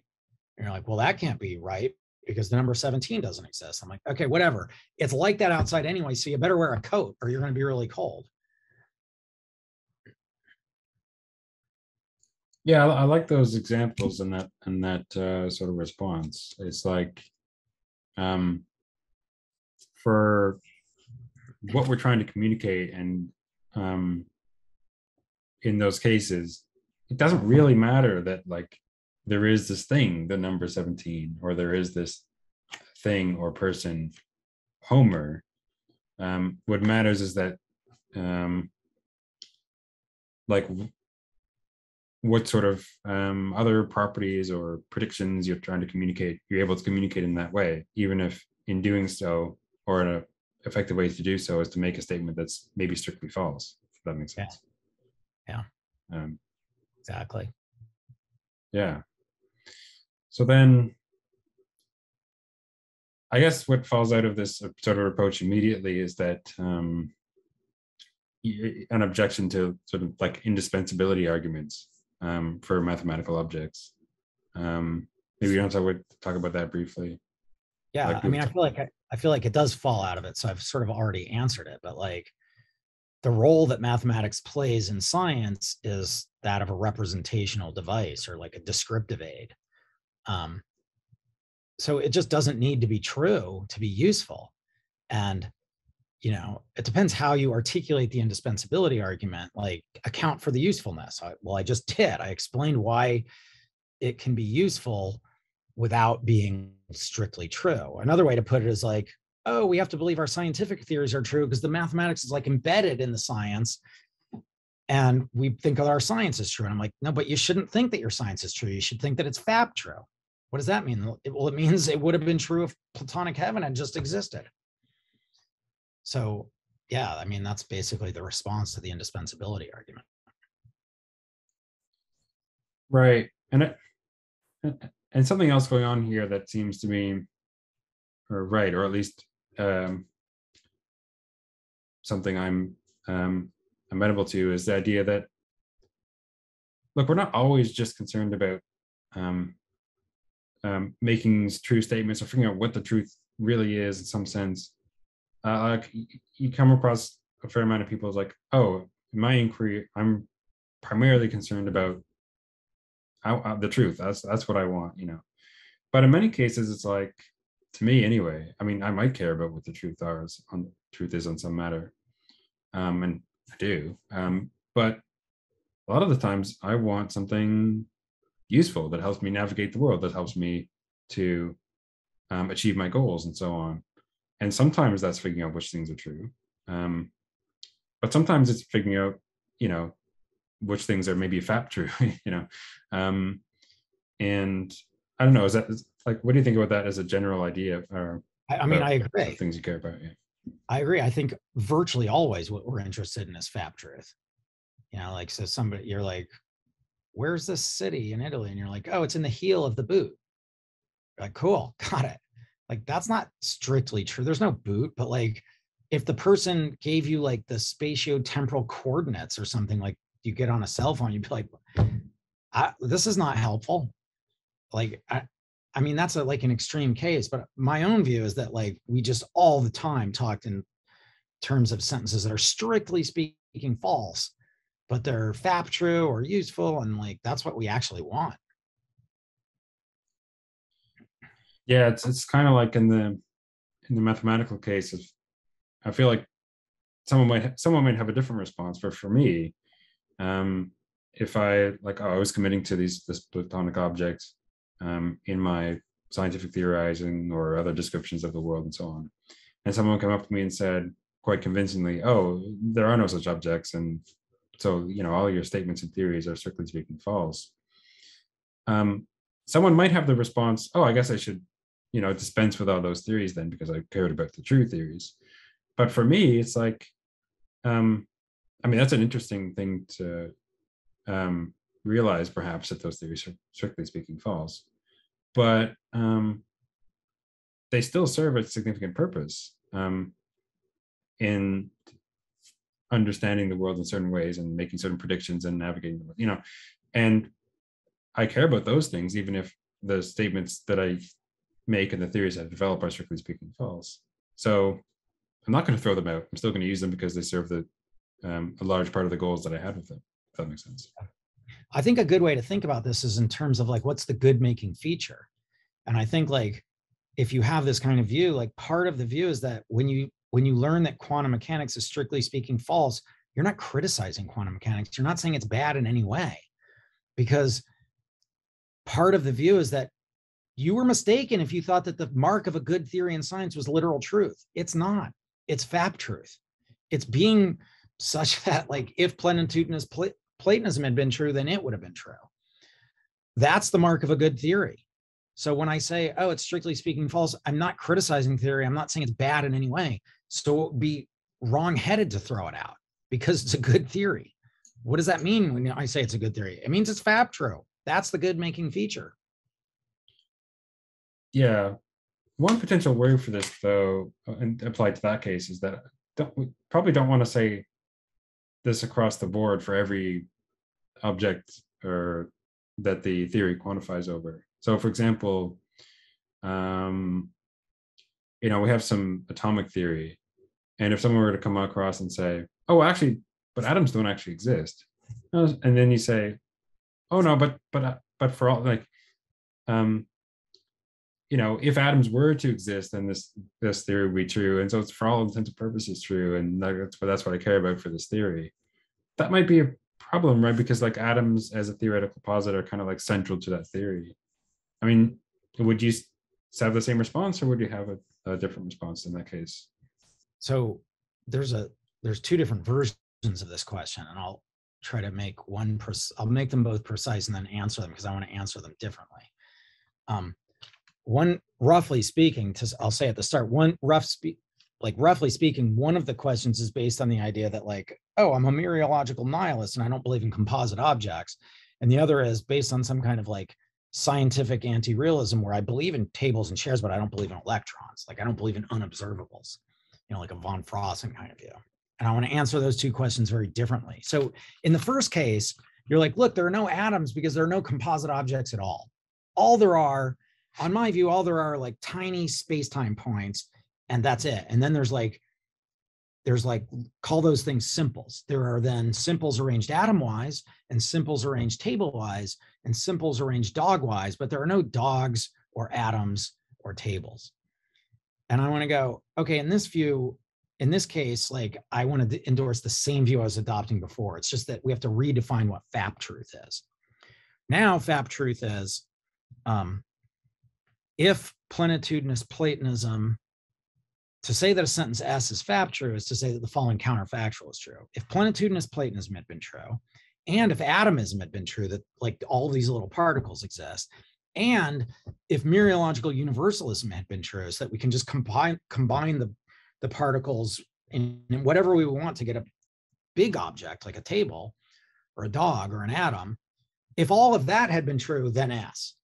So fab truth is now defined in the antecedent of the counterfactuals, not just Plenitudinous Platonism, but also atomism and mereological universalism. And now I want to just have the same view, like, oh, okay, so now the mark of goodness is this new kind of fab truth. And so there are atoms comes out fab true, and there are unicorns comes out not fab true, and everything is hunky-dory. And everything is strictly speaking false, but it's all fab true and it's fine. Now, if somebody comes along and goes, oh no, but I am like the old style scientific anti-realist, I'm fine with composite objects. I have no problem with tables and chairs. I just don't think there are electrons. I don't believe in unobservables. And now this person tries to redefine fab truth again, and they try to build not into the antecedent atomism and mereological universalism, but just plenitudinous Platonism, and there are unobservables or something like that. And now they get a new fab truth. Now I want to go, sorry, that view is not my view. It's not analogous to my view, and I don't like it at all, because the unobservables are causally relevant. You take the unobservables out, you take out electrons, and on my view, you just take out dogs and tables as well. Whereas in the case where you take out composites, like you're still left with simples arranged dogwise. So you haven't really taken out the dogs in any interesting way. Like there's still like bits of reality that are running around barking. But when you take out the electrons and nothing else, it's like, oh, you just killed the dog. So I feel like on the way of understanding your original question as like a von Frosten question, I want to go, no, fab truth won't work here. But on the way of understanding it like a Ted Sider kind of mereological nihilism thing, I'd be like, yeah, I have the same response to that.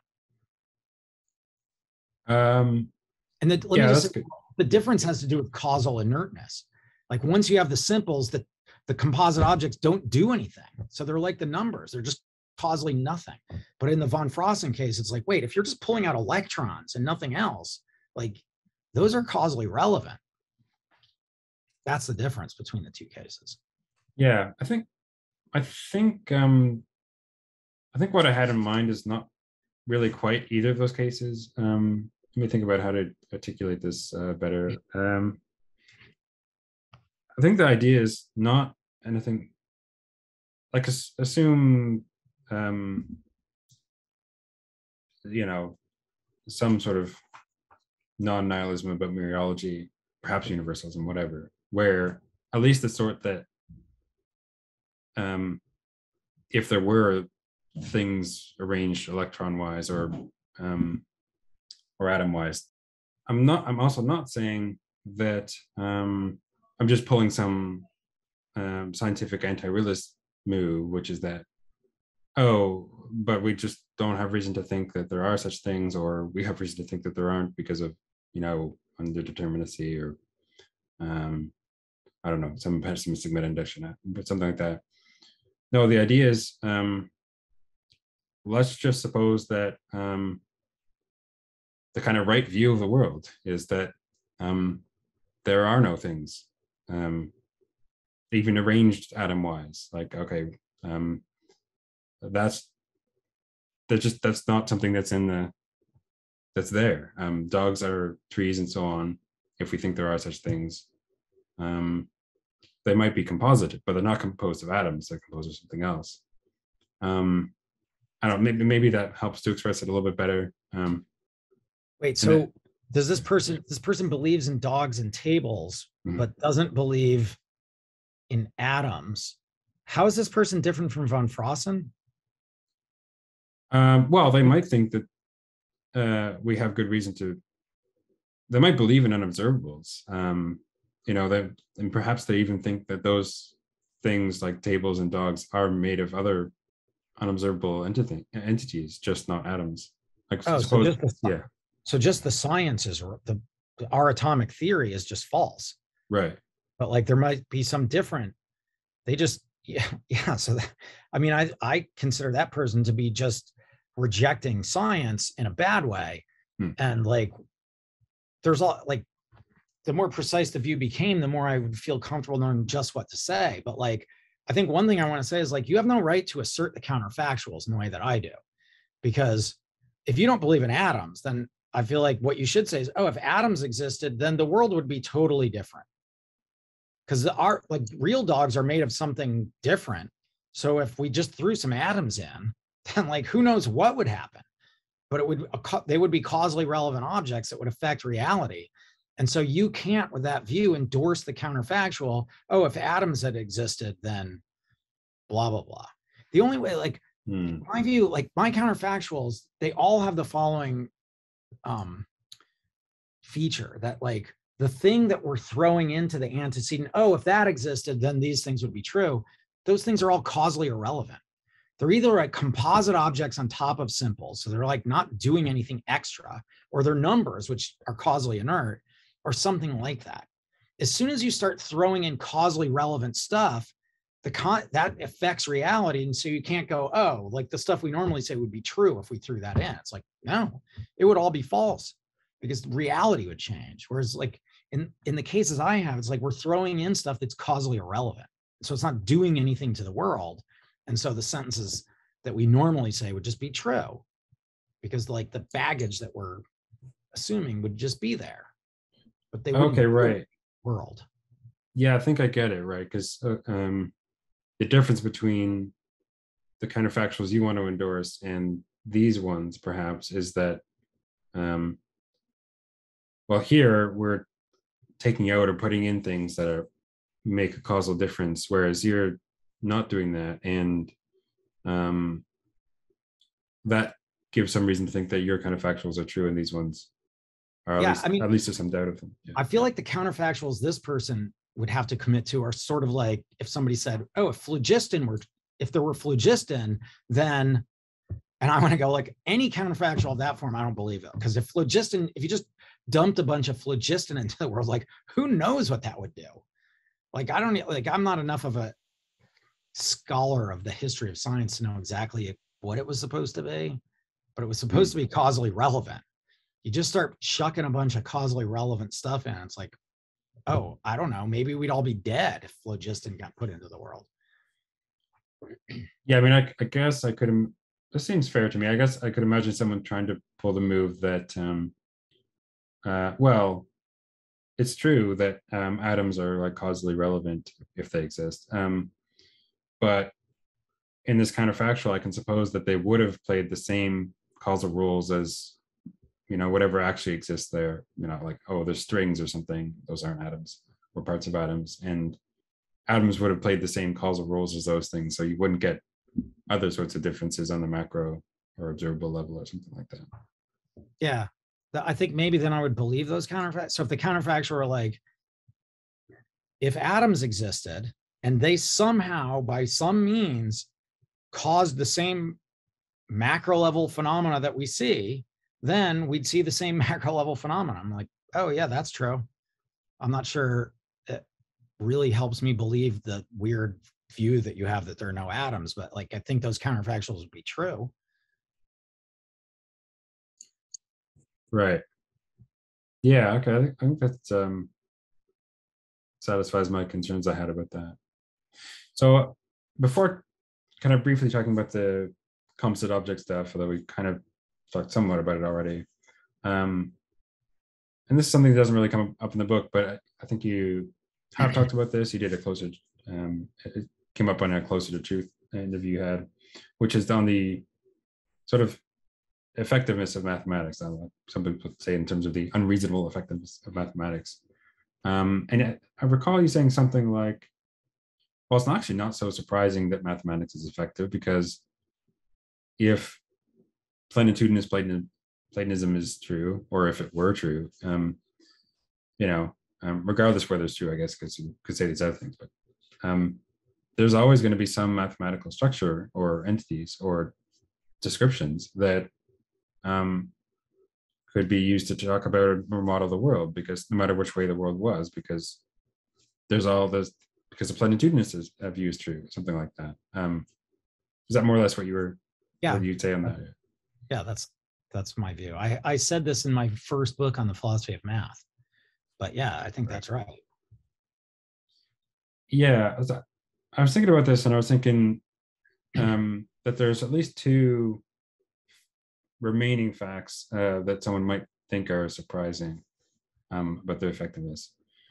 So one, okay, it's not just that mathematics is effective for describing the world or modeling the world in certain ways, but that it's like so remarkably effective in the way that it is. I guess you could imagine a world at which is maybe less amenable to mathematical description, even though it is, because there's all the mathematical structures that, and some of those are going to be applicable to that world, but it's just like more of them and more complex ones and so on are applicable to the actual world, and that might be surprising. I mean, does that make sense, or what do you think about that? I mean, I think that those worlds would be worlds that were very unregular and very non-structured and just sort of like weirdly amorphous. And then they were just like, there were not really any laws of nature. And just everything, like, then it would be like, yeah, mathematics is not going to be much help because there's no good theorizing to do. But like, as long as the world has regularity in it and structure in it, like, so we go, like, here's just like a very trivial case. Like,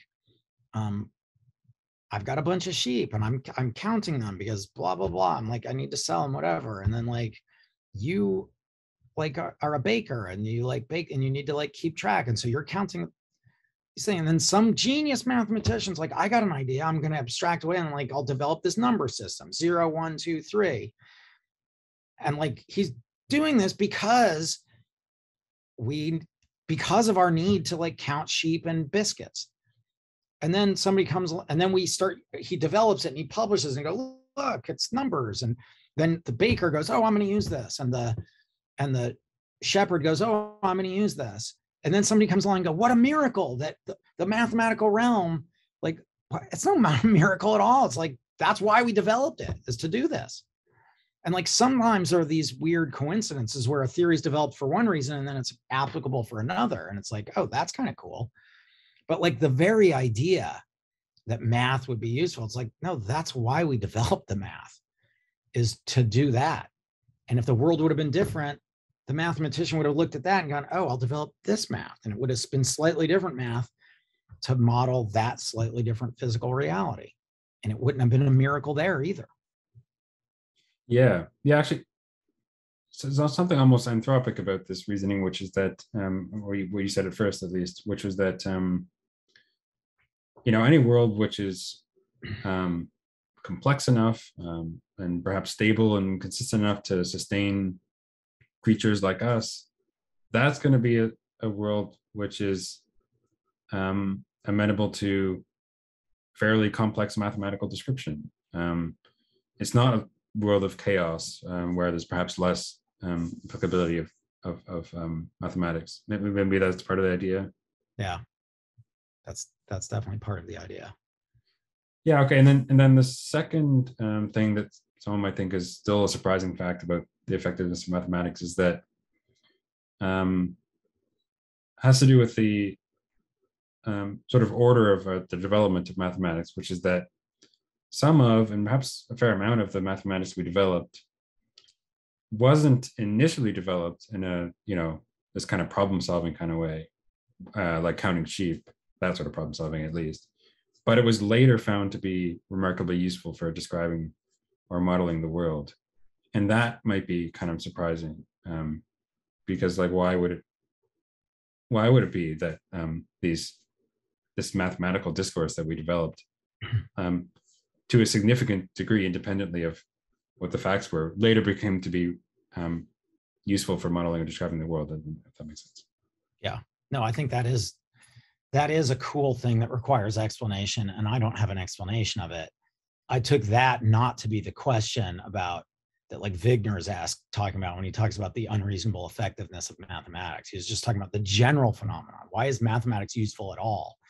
And that's what I think is like explained by what I was saying before. But why is it that Hilbert came up with Hilbert spaces and without knowing about quantum mechanics, and then later it was used in quantum mechanics? Like, what's up with that? And I'm like, oh, I don't know. I don't know enough about Hilbert's psychology and what his motives were and the connection to that. Maybe in the end it's a weird coincidence, or maybe there's like a story to tell, but like, I don't know. in that like local case what the explanation is. But I agree with you that it's like, oh, that like calls out for some kind of explanation. I just don't know what it is. Yeah. Yeah, but that yeah, that's interesting, I guess. But then okay, so now let's turn briefly, I think, to composition there. And I think this is a bit more, potentially even more controversial than some of the stuff you say on mathematics, which is that, yeah, there's whether there are composite objects, objects that have like proper parts, there's just, that's another question for which there's no fact of the matter. So I don't know, maybe you want to just talk briefly about that and how you came to that conclusion. Yeah, so there's this, like, here's a view that, like, and we were talking about this before, that there's just a bunch of tiny little simples. By a simple, I mean an object that doesn't have proper parts. And that's it. There's no objects made of them. So like here, this isn't a cup. This is just a bunch of simples arranged cupwise. And I'm not a person. I'm just a bunch of simples arranged personwise, and so on. So call that view nihilism. I mean, it's not strictly right, but it's what that really is atomistic nihilism, but call it nihilism. And then there's another view that, like, no, all those little particles exist, but then there's also big objects that are made of them. So the cup exists and it just has the particles as its parts. And so these two metaphysicians are arguing about whether composite objects like cups and tables exist. And what I think is that it's super unclear what they're even talking about. And just to like go to the same kind of case I was talking about before. So again, the argument is like, if we assume there's a fact of the matter here, then it's either got to be a necessary fact or a contingent fact. And I think the necessary view doesn't work for the reasons similar to what I was saying in the abstract object case. But the contingent case is like, okay, so we're supposed to imagine that there's two worlds. So they could have existed or not. And now we're supposed to imagine there are two worlds that are like identical at the micro level. So all the same simples exist. And then somehow in one world, somehow on top of the simples arranged cupwise, there's a cup. And in the other world, there isn't. But they look exactly the same. Like the particles are arranged cupwise in both worlds. And then we've just got this extra object like smashed in there, but it's like invisible to us. Like we have the same retinal stimulations, like light bounces off the simples and into my eye the same way it bounces if the cup is there. Like, this is kind of what I was saying before about the composite objects being causally irrelevant. So it looks the same. The two worlds look identical. No matter how close we look, no matter how deep down we go, the laws are the same. They look like if you were up above them, there'd be like, you'd be looking at like two machines and they would look like identical. And yet there's supposed to be this extra thing in the one world and not the other. I'm like, okay, I get back to the abstract object case. I don't get it. I have no idea what's being said of the one world and not the other. And so I just think like they failed to pick out truth conditions for this. And so it's just factually empty, indeterminate, imprecise, indeterminate, and there's no fact of the matter. Does that make sense? Yeah, somewhat. I guess I'm sort of sympathetic. I guess I don't know the way I might think about it in those two worlds that you're thinking about. Well, I don't know. I mean, in the first one, there's a cup there because I don't know. We have this word cup, and there's this thing in our experience or whatever that we're counting as a cup, and the same sort of thing exists in the other world. So there would be a cup in the other world too. Not sure why this has to say something very substantive about mereology, except to say that what we're counting as cups do admit to like descriptions in terms of parts or something like that. You know. So it may be that we use the word cup so that whether there's an extra object there or not, this counts as a cup. So the sentence, there's a cup in Mark's hand, is true, right, regardless of whether there's really just simples and not an extra thing. In which case, I want to go, oh, that's fine. So in English, the sentence, there's a cup in Mark's hand, is true. But now I want to introduce, But now what you just did was sort of trivialize the dispute. So there's a dispute between like famous philosophers, like David Lewis thinks there's a cup here and Van Inwagen thinks there isn't, and they're arguing. And you just trivialize the dispute. You're just like, oh, if you just know what cup means in English, you're done. And they're like, no, but we want to know what the world is like. We're arguing about whether there's actually an extra object there. So now let's move to a different language, call it like English star. And then in English star, in order for there's a cup in Mark's hand to be true, there has to be an extra object over and above the simples that's numerically distinct from the simples. So like if there's 100 simples here, obviously there's more than that, but if there's 100 simples, there has to actually be 101 objects there for the sentence, there's a cup in Mark's hand to be true. There's got to be this extra metaphysical thing. And Lewis is like, I believe there is an extra metaphysical thing. And Van Inwagen is like, there isn't. And they're arguing about whether the extra metaphysical thing is there.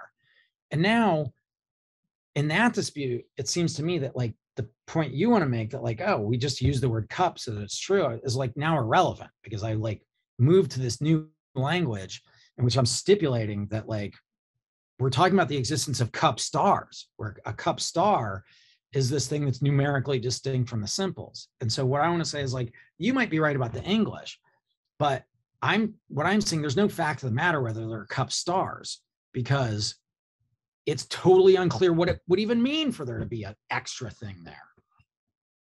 Does that make sense? Actually, I think it does. So if you're talking about in this way of thinking about things under which there's at least an apparently substantive dispute between nihilists and non-nihilists. Yeah, it probably would come out. I can't just give my response because that assumes a understanding of the language in which that isn't even apparently substantive dispute. Maybe something like that's going on. I guess I did also want to add, and that might turn the non-factualist response might be right there. I'm not sure. But the other thing I want to add is that, and this is something that seems to be presupposed in a lot of these disputes, is that, and this might be just me retreating to my preferred sort of language. I don't get it when people say, oh, there's definitely simples. And then there's this question of whether they compose, there are objects composed of them. Okay, well, no, I think there's definitely cups. What's the reason for privileging simples? I mean, maybe it's a question of whether there are simples, and not just to say whether the world is gunky or something like that. There might be a question of whether those are genuine. Like there might be a question of whether those are genuine objects. Well, I mean, we have a word for them, I guess. We have a word for cups, and there's things we're counting as cups. I mean, I guess what I'm getting at here is, this might be going back to the trivial thing again, but I don't get this privileging of, description of like ontology, the simples, because the nihilist wants to say, oh, regardless whether there are these composite objects, there's definitely simples, assuming the world isn't gunky. I don't, that seems like kind of unmotivated to me, if that makes sense.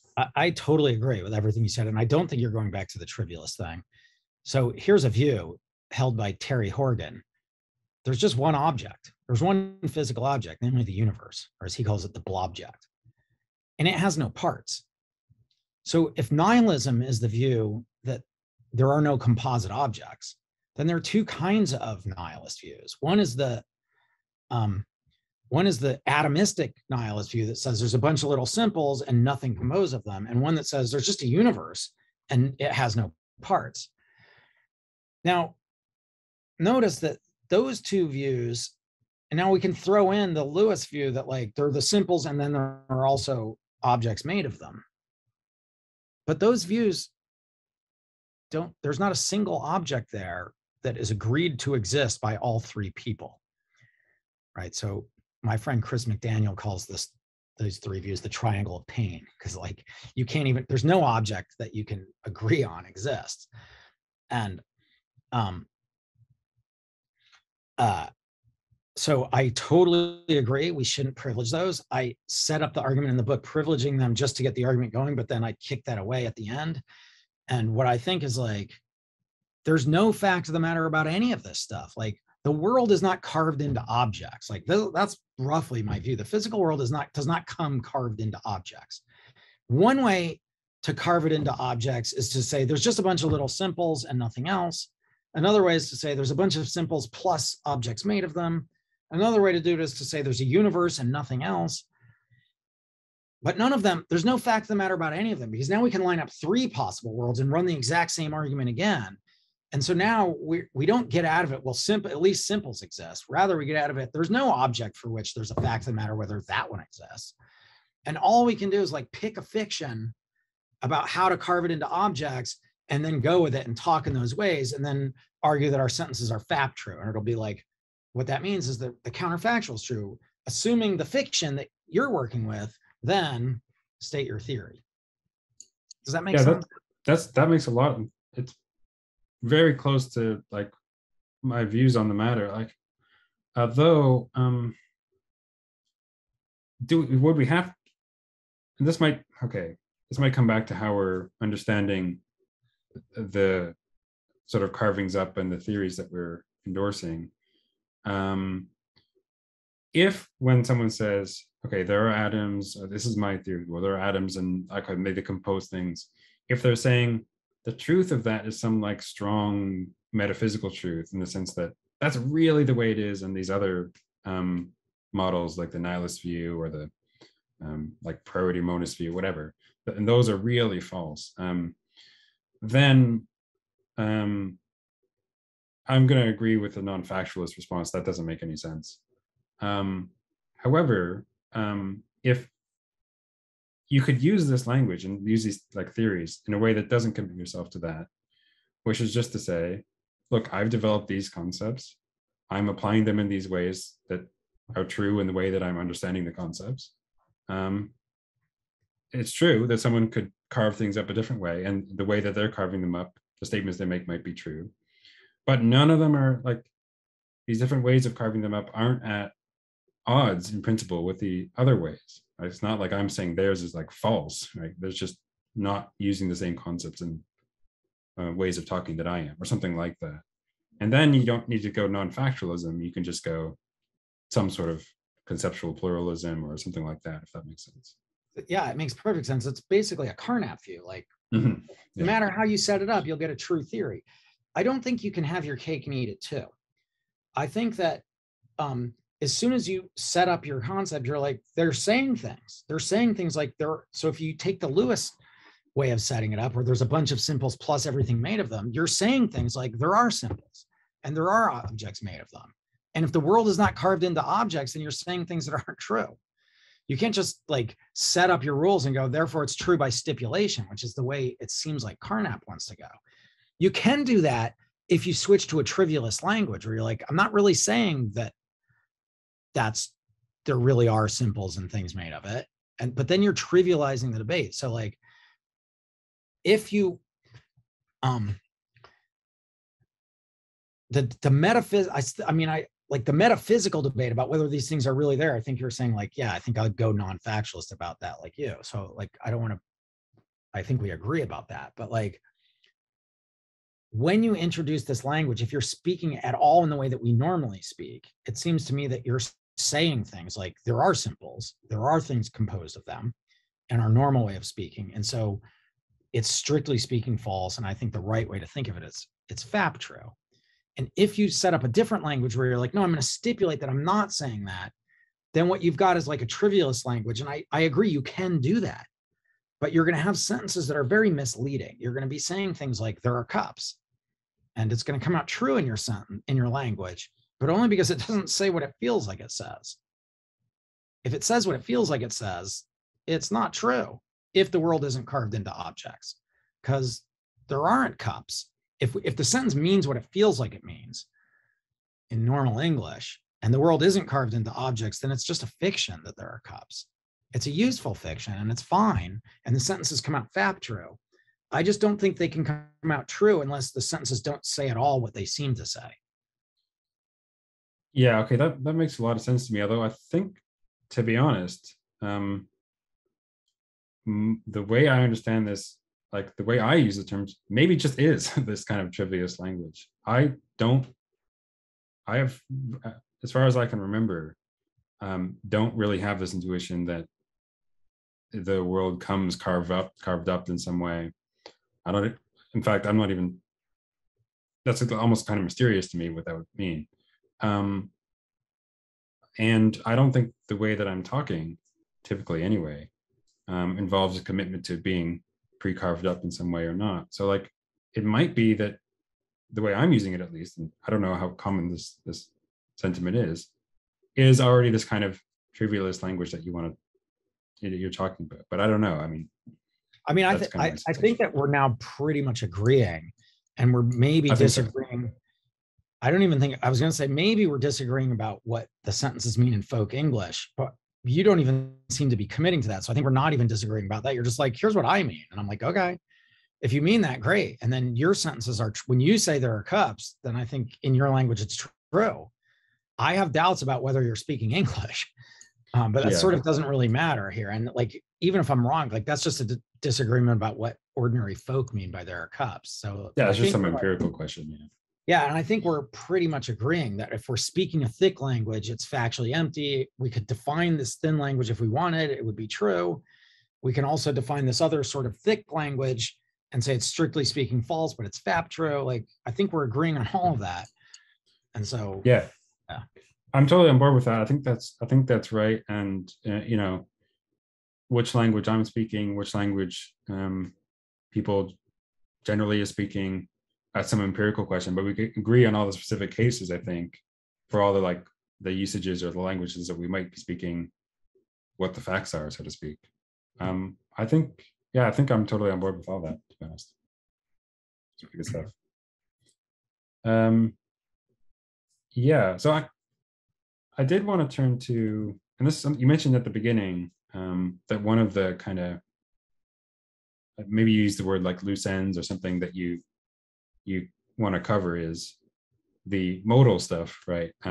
Metaphysical possibility, necessity, what could be, what, and so on, or what has to be, those sorts of things.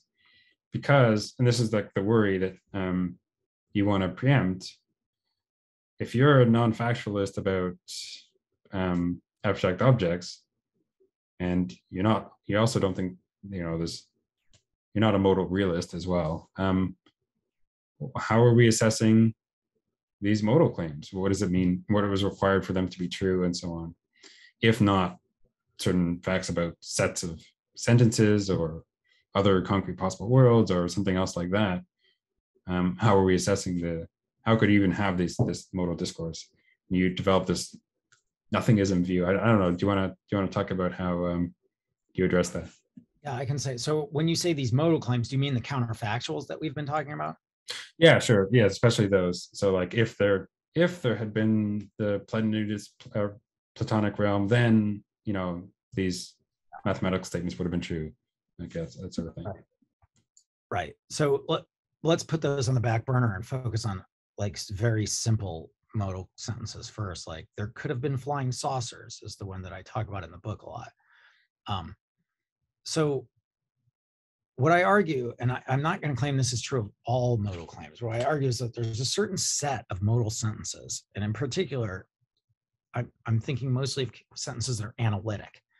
Like, if Mars had had exactly 3 moons, then it would have had more than 2 moons, or something like that. I'm like, that's analytic. I also think that there could have been flying saucers is analytic. If you know what could means and you know what flying saucers mean, it's analytic. In any event, here's my claim is that we can develop a language, forget about English for a minute, we can develop a language, and you can imagine a community of speakers this way, that they tell, like, I'm going to tell you how we use this word could. When we say there could have been flying saucers, we're not saying anything about reality. We're not saying that there's another world where there are flying saucers. We're not saying anything. We're not saying that the stuff that actually exists could have been organized into a flying saucer. We're just making a pure could claim. We're not saying anything about how things are. We're just saying something about how things could have been. There could have been flying saucers. And so in the book, I argue that we can coherently develop a language like this, and that if we do, some of the sentences in the language are going to come out true, And here's the really interesting thing. I argue that for some of these sentences, they're true and nothing makes them true. So I reject in the book truth-making principles that are pretty widely accepted, that every truth needs a truth maker. What I argue is that in the case of these certain kinds of modal sentences, namely analytic ones, they can be true and nothing makes them true. And then I argue that, like the counterfactual, if plenitudinous Platonism had been true, then 3 would have been prime, is in fact analytic. And so I get to say it's true, and it doesn't commit me to anything about reality. And then in connection with the other kinds of counterfactuals, like if atomism and universalism had been true, then Mars would have been a planet. That's not analytic. And so I can't say that it's made true by nothing, but I have this sort of slightly more complicated view that it's made true partly by facts about like the matter in our solar system in the Marsy region, the Marsy matter in our solar system, and partly by nothing. So there's like a pure modal part of it that's made true by nothing. And then there's this empirical part that's made true by empirical facts. So that's like roughly the view that I go for.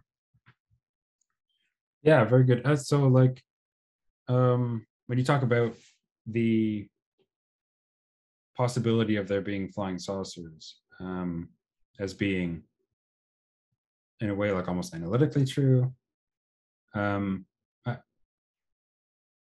you kind of expand on that? Like, in which way is that analytically true? I mean, that seems to be like, we might want to say that it's true, but which sense is an analytic? Yeah.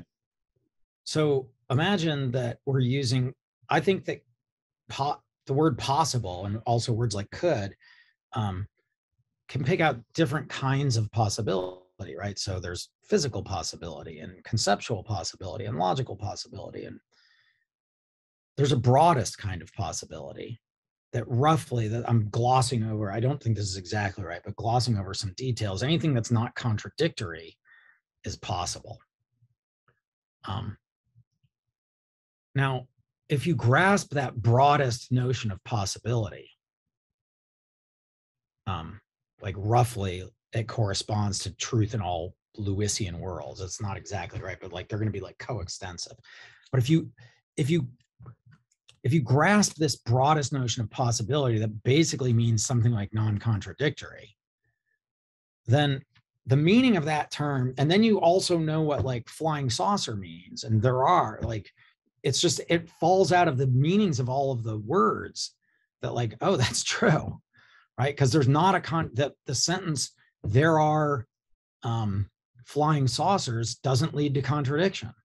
And so if all that's needed for this broadest kind of possibility is non-contradiction, then you got it. And we got that just by like knowing what the words mean.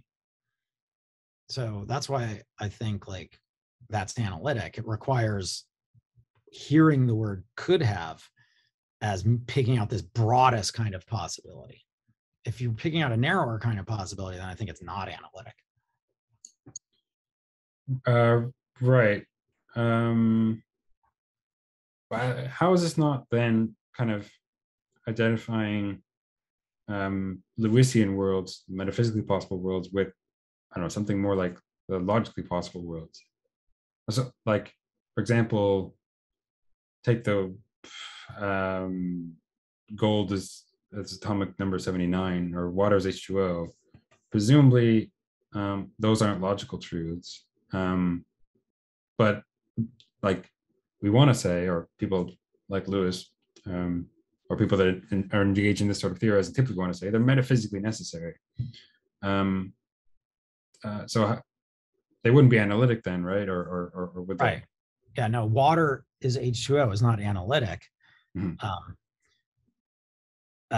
But I mean, I on my way of thinking about this stuff, like, I don't think logical possibility is a genuine kind of possibility. Like, there are married bachelors and there's non-H2O water. Those sentences are logically possible, but they're not, they're just straight up impossible, right? There couldn't be married bachelors and there couldn't be non-H2O water. But I don't think that all all water is H2O is analytic. I don't have a nothingness view of that sentence. But I think that there could have been flying saucers is analytic. So, but it sounded like it was analytic because it didn't involve a contradiction. yeah. But then we can say the same thing about the water case, right? Doesn't involve a contradiction. Suppose that water is not H2O. You see what I'm saying? Like, I'm not sure. What's the sentence? So, like, are you saying there could have been non-H2O water? Sure. Yeah, take something like that. So, like, yeah, like that's not analytically false, but it's metaphysically impossible, right? And then like, so what's the gap? Like, how are we bridging? Like, what's the difference between that and the one where we say, the flying saucer case, it's not analytically true that there are or that there aren't flying saucers, but it's well, maybe you want to say that it is analytically true or false, true that there could be flying saucers, but it's not like a contradiction or something to suppose that. I don't know. Maybe I'm not expressing this very well, but I guess yeah. I'm not. I see what you're sort of reaching for, but I'm not. And if I knew, I have no problem with like helping you ask the question. But I'm not. I'm not getting it that clearly. So like, I don't think that all could have claims. I don't think all sentences of the form it could have been that P are analytic. I think only some of them are, and I don't think that there's an analytic tie between water and H2O.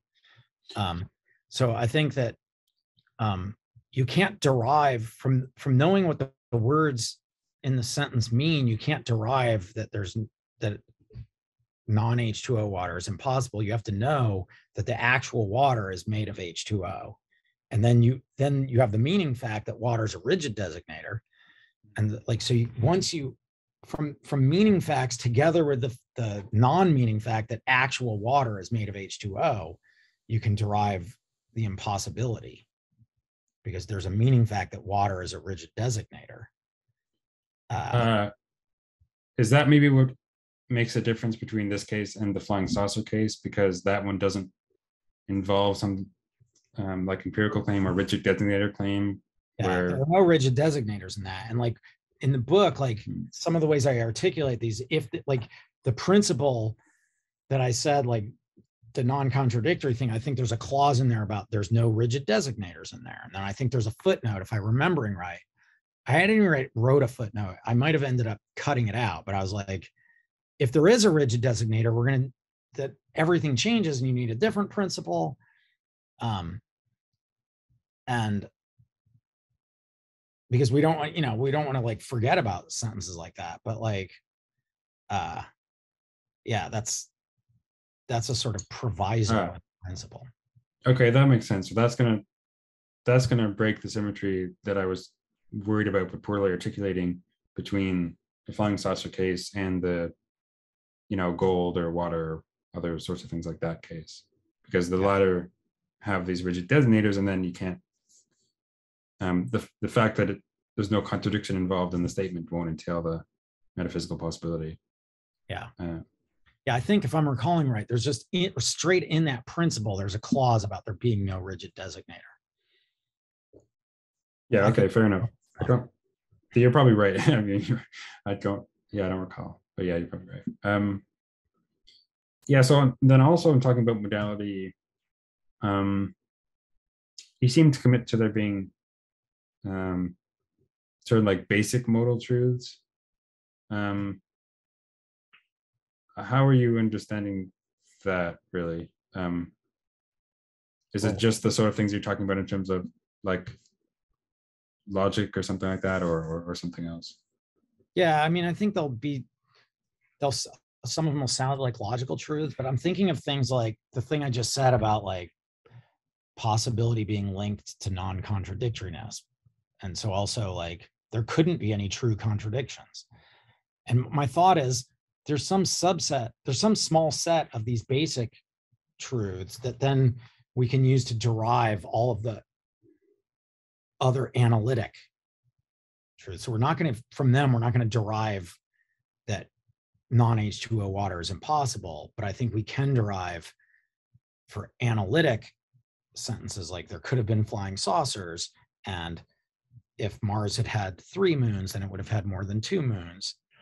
I think the analytic ones will be able to derive them from these basic modal truths. And then, so we'll have an explanation of why they're true. And then the only ones that we'll have to say are brute is this small set of basic truths. So we'll have to say, like, it's a brute fact that there couldn't be any true contradictions, but we won't have to say it's a brute fact that there could have been flying saucers.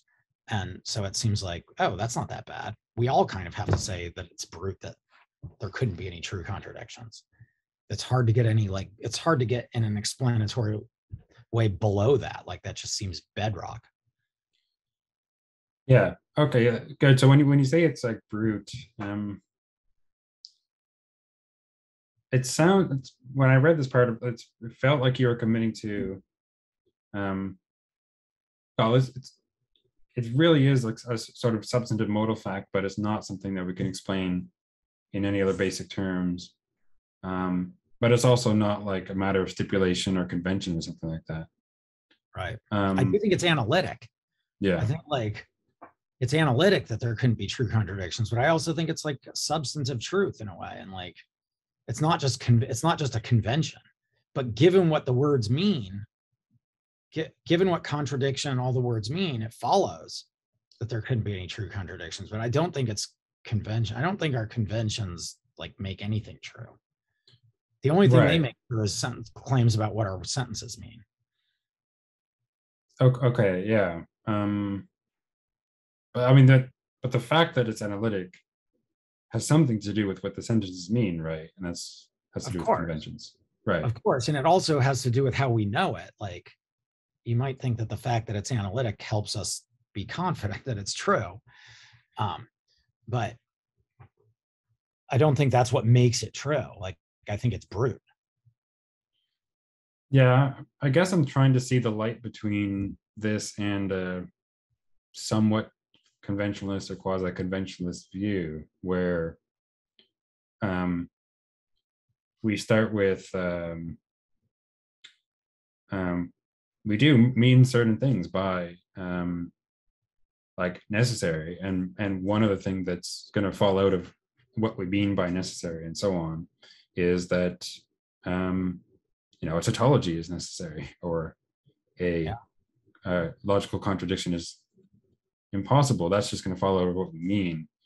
In a way, it's sort of fixed by our conventions of this like talk that we're engaged in, and that's sort of a fact about our conventions, but I don't know. Yeah, I think it's important to distinguish here between following, like logically following, and truth making. So take the sentence, all bachelors, or actually, let's switch to this one. Take the sentence, snow is white, or it's not the case that snow is white. I think that's analytic. It's logically true also, but it's analytic. And what I mean when I say it's analytic is that it follows from true claims about what the words in the sentence mean.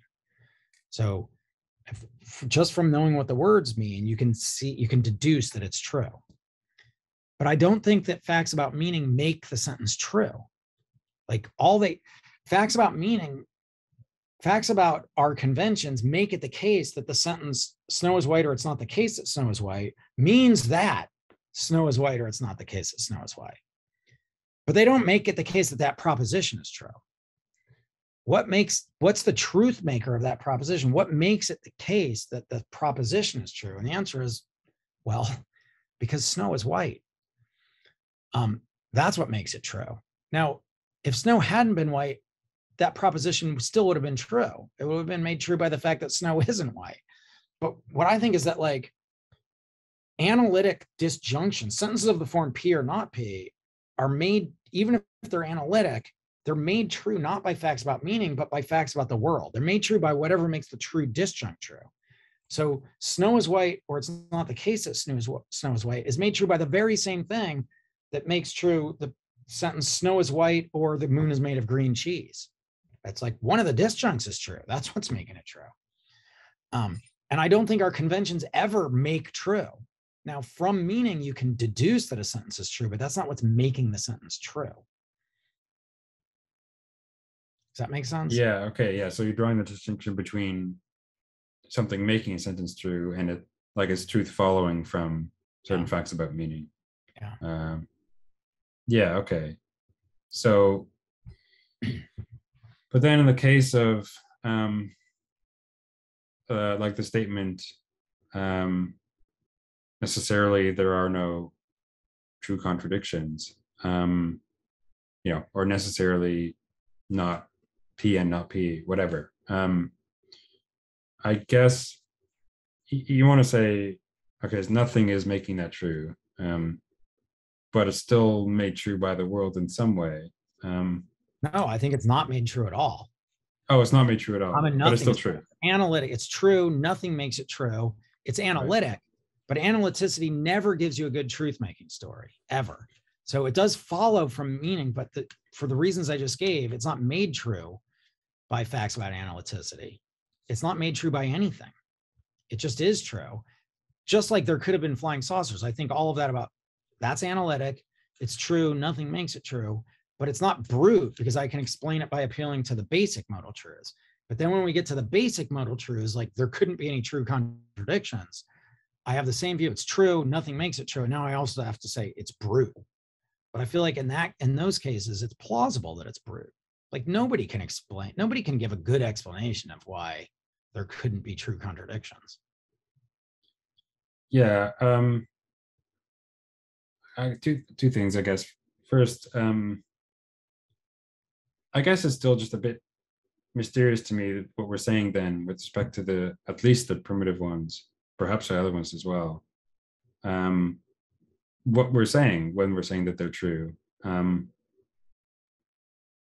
I don't know. Maybe I just don't really understand it. I mean, I gave the argument. Yeah. I gave the argument in the book for it being true, and it's a long argument. But I can't go through the whole argument here, but it's like there was like 4 arguments or something. One of them is that well, I mean, it's analytic, and every sentence that's analytic is true. It follows from what the words in the sentence mean. That's one argument. But you don't want to just say when we're saying that it's true, all we're talking about is it following from these other things. Because like I can grant that, but presumably when you're saying that it's true, there's something else entailed, but it's like primitive or there's no like other way to explain it and something like that. And that's, here's another argument. Just assess the sentence. So once you understand the modal nothingness language, where we're not saying anything about reality, we're just saying there couldn't be any true contradictions. It's just the negation of a pure could claim. Okay, and now if you understand that, you might go, I can't understand that, and like there's another argument for that in the book that you should understand it. But if you understand it, now just assess the sentence from your by normal standards. So do you want to go, no, they're wrong when they say there couldn't be any true contradictions? And I go, well, if you say that, then you have to say there could have been true contradictions. And now maybe you've got Priest's view, but I think that's not where you're headed. You're like you've got some kind of truth making worry. And I'm like, look, once I understand them, if I just assess the sentence using my normal standards of evaluation, I'm just like, well, they got it right. There couldn't be any true contradictions. So that's like a second argument. Yeah. Well, I can understand what we're saying, when we say that there aren't any true contradictions. But when, I don't know, certain ways that we use or might use modal language, where we say that there couldn't be true contradictions, when that's intended as some sort of primitive notion, I don't really understand it, to be honest. And like one way I like to think about like modality is that we have these like formal systems maybe We have certain axioms. We have like well-formed formula construction rules, and certain operators and inference rules. And those, you can include those in the axioms if you want. And it can conduct, and in modality, importantly, two of the operators you're going to have are necessity and possibility operator, and then you can have other things. And logical modality, you're going to include certain logical principles as your axioms. Something nomological, okay, we might want to tie those to potentially discovered facts about the way that the world evolves and something like that. And something metaphysical or conceptual, okay, maybe we want to build in certain conceptual truths into our axioms. Maybe rigid designation facts, we want to include those in the axioms. Even if we don't know what they are, they're like, we're stipulating that those are included. I can understand if this sort of approach kind of makes sense. I can understand it, because whenever you're making a claim with respect to one of these modalities, and really any modality that involves truths as axioms, things that I think are true of the actual world as axioms, are like fine to me, as long as I accept those truths and the inference rules. Is this a sort of conventionalism? I don't know. Like, does that kind of approach make any sense to you, or have I not? Yeah, for sure. I think I pretty much understood what you're saying. It's like not the view that I'm going for here. Right. And like, but it makes sense. And like, if you are like, I just don't understand this like primitive could thing you've got, then I'm like, okay, I feel like I understand that. I feel like most people do, but I kind of feel like maybe you're not alone, and maybe like that's the right way to understand people like Quine and Sider, who are like super very deflationary about modality. Like maybe they're just like, yeah, I don't know if Sider would put it that way, but like I think Quine might be like, yeah, I don't understand this. I think Sider maybe wouldn't put it that way, but he just kind of thinks like there's not really any facts about cause, could have, and must have in the world. Yeah. Maybe what you're saying is like similar to that, but like to me, like I feel like I understand primitive possibility, and I feel like, oh yeah, there couldn't be any true contradictions. That's right. And then I go, what's it about? I'm like, I'm not saying anything about what is. I'm just telling you something about what couldn't be. There couldn't be any true contradictions, and it just seems right. But like, if you're just like, sorry, I don't understand it, I'm like, I'm not sure what I can say to make you understand it. Yeah. Okay. I'm totally sympathetic to that. I think, and yeah, you mentioned Cider. Some of the things I'm saying are definitely at least inspired by Cider. Yeah, it might be that you and maybe a lot of people do understand the primitive notion of possibility and necessity, or have some primitive notion that you're using that word to express. And I just don't get it, or maybe I have the concept but I haven't associated with the words you're expressing. But yeah, supposing you do have it, or people do have it, that maybe it is the right thing to say. What you say about it, just like for me, is like I have these other kind of deflationary ways of understanding the terms that like make sense to me, and that's how I like to use them. But yeah, people could have some other concepts, perhaps primitive modal concepts, that they can put to work in the ways that you and many other people tend to talk about. But yeah, I can't, like, I struggle with that. If that makes sense. Yeah, I mean, we all do. Fair enough. Yeah, so I don't want to keep you forever, so I do want to kind of give a kind of a couple of wrapping up questions. Although I think probably would be important to, and this is something kind of we sort of introduced at the beginning, on the general kind of worldview that you develop here, this neo-positivism. How would you kind of sort of summarize that view, um, and also like how it's different from Was this something you talked about already? How it's different from like old school positivists, like logical positivists? No, I don't think we touched on that. Yeah. So I guess what I want to say is it's not really a view of the world, it's a view of metaphysics and maybe parts of philosophy that go beyond metaphysics. And it's a view of the nature of certain kinds of metaphysical questions, or basically all metaphysical questions. And so roughly the view is if you have a metaphysical question, all metaphysical questions can be decomposed into sort of more basic questions. And then of those basic metaphysical questions, the overall view is right. And I'm just going to like skip. I mean, roughly it's a three-way distinction that like once you decompose the questions, we can endorse one of three anti-metaphysical views. One is non-factualism. There's no fact of the matter. The other is scientism, which roughly, not exactly, is the view that it's just an ordinary empirical question about the nature of the physical world. It's contingent, and there's no way to settle it with a priori arguments. And the third one is this view that I call metaphysically innocent modal truthism, which roughly is the view that the questions about the truth value of a modal sentence that, if true, is analytic, and about which we can endorse my view modal nothingism. So roughly the sentence doesn't say anything about reality and it's not made true by reality. But like the simpler version of this, like glossing over details, is that every metaphysical question decomposes into questions about which we can either endorse scientism or non-factualism. So the questions are either just ordinary scientific questions or they're non-factual. And roughly the decomposition goes, there's like metaphysical questions usually decompose into two basic questions. One is a conceptual analysis question, like if the question is, are there any numbers? The question is, what is a number? And if the question is, do we have free will? The question is, what is free will?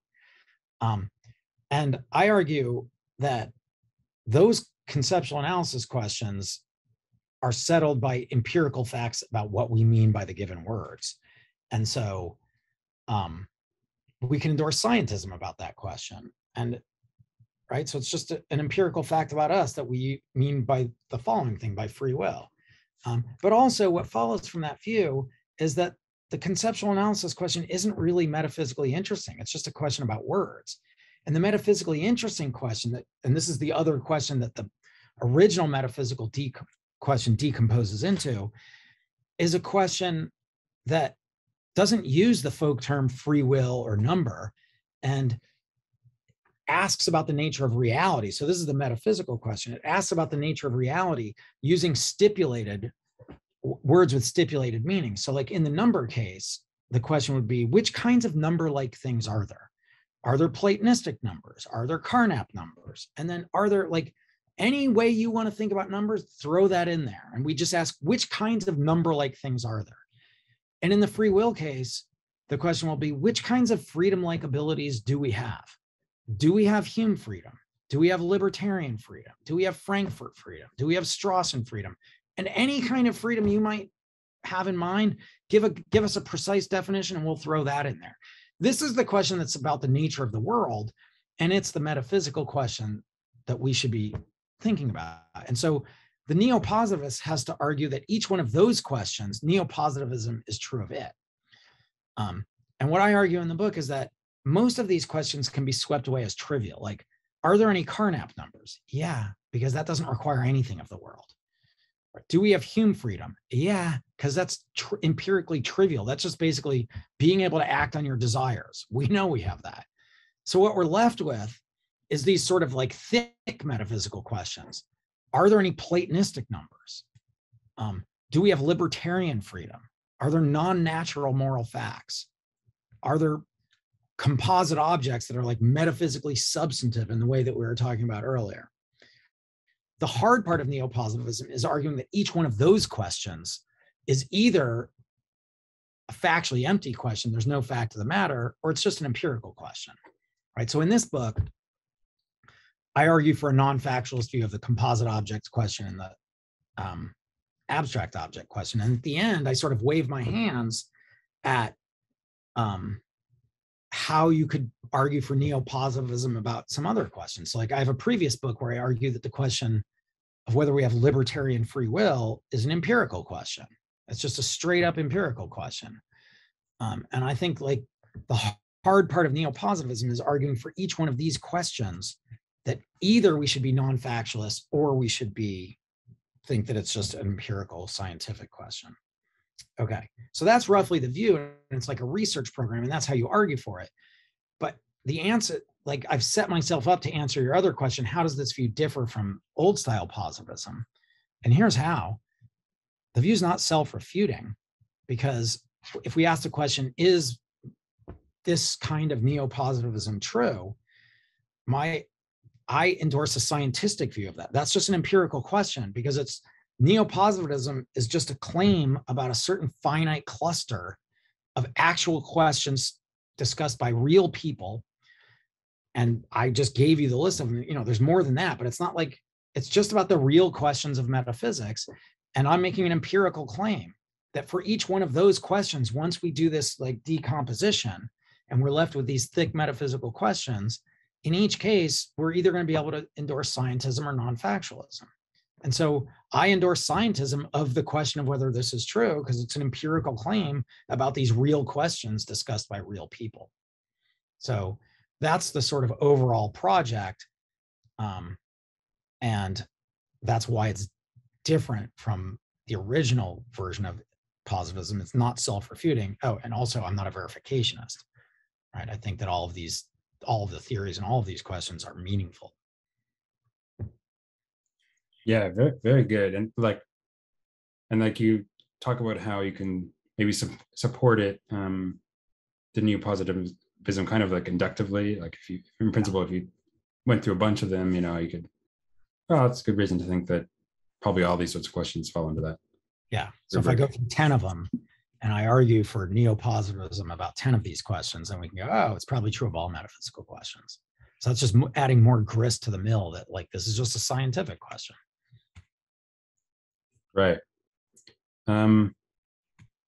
Okay. I did think of something that I really wanted to ask about the modality thing. So I'm sorry to jump back, but I thought it was, because I've talked with people who are like sympathetic, at least, to the view that the metaphysically possible worlds are like share a starting point. Like every metaphysically possible world evolves from some initial state. I don't know if this is kind of like Aristotelian, but anyway, I don't know if Graham Oppy has this sort of view. I've talked with like Alex Malpass, he's sympathetic to this. Other people find this somewhat plausible. Now, the worry I have, maybe this kind of worry, I feel like this worry is kind of reasonable given some of the views you discuss in this book, is like, well, like there should be some sort of substantive dispute here between the person who says all metaphysically possible worlds share this origin and someone who says, no, there's different metaphysically possible starting points, or maybe there is no starting point. But like what, I don't know, like what would be different about the world if one of these theories was true and the other one not? Like is that really a substantive dispute, or kind of get the worry there? So I think, I don't know Graham Oppy's view, so I'm not 100% certain of what I'm about to say, but I think I'm good with this because I know of people that hold sort of similar kind of views. And so I'm going to say what I say to them. I think there's a sort of verbal dispute going on here caused by the fact that we're using metaphysically possible in different ways. I'm using it to mean the very broadest kind of possibility that roughly lines up with non-contradictoriness. I'm pretty sure that if what you're saying is right, that Graham Oppy is just like, that is definitely not what I'm using it to mean. I'm using it to mean a much more substantive, a narrower kind of possibility, and it's also very worldly in a sense. So what's metaphysically possible and not is a worldly fact. And what I want to say is like, oh, okay, teach me about what your word metaphysically possible means.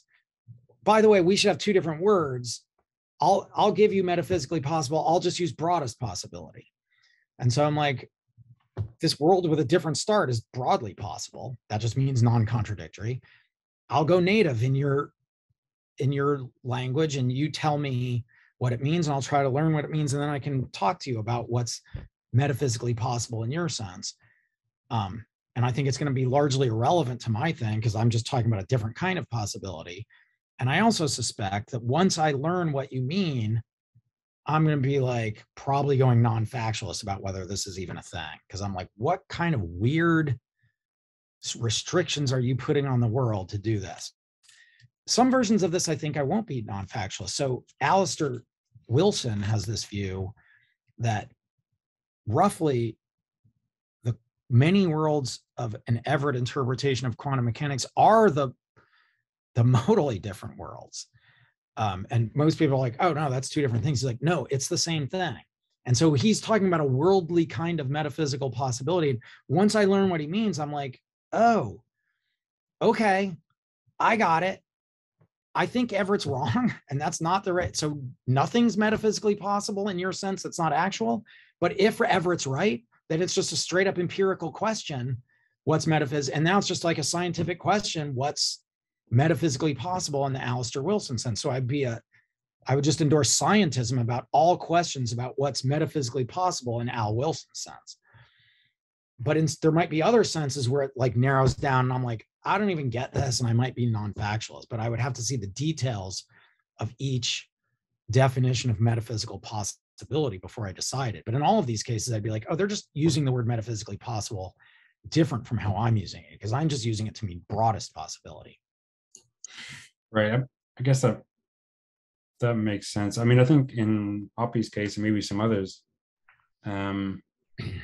if you ask them to like, oh, can you give a further definition of how you're using it, they're just going to say, oh, it's like primitive. I don't know. This is the way I think metaphysical possibility is.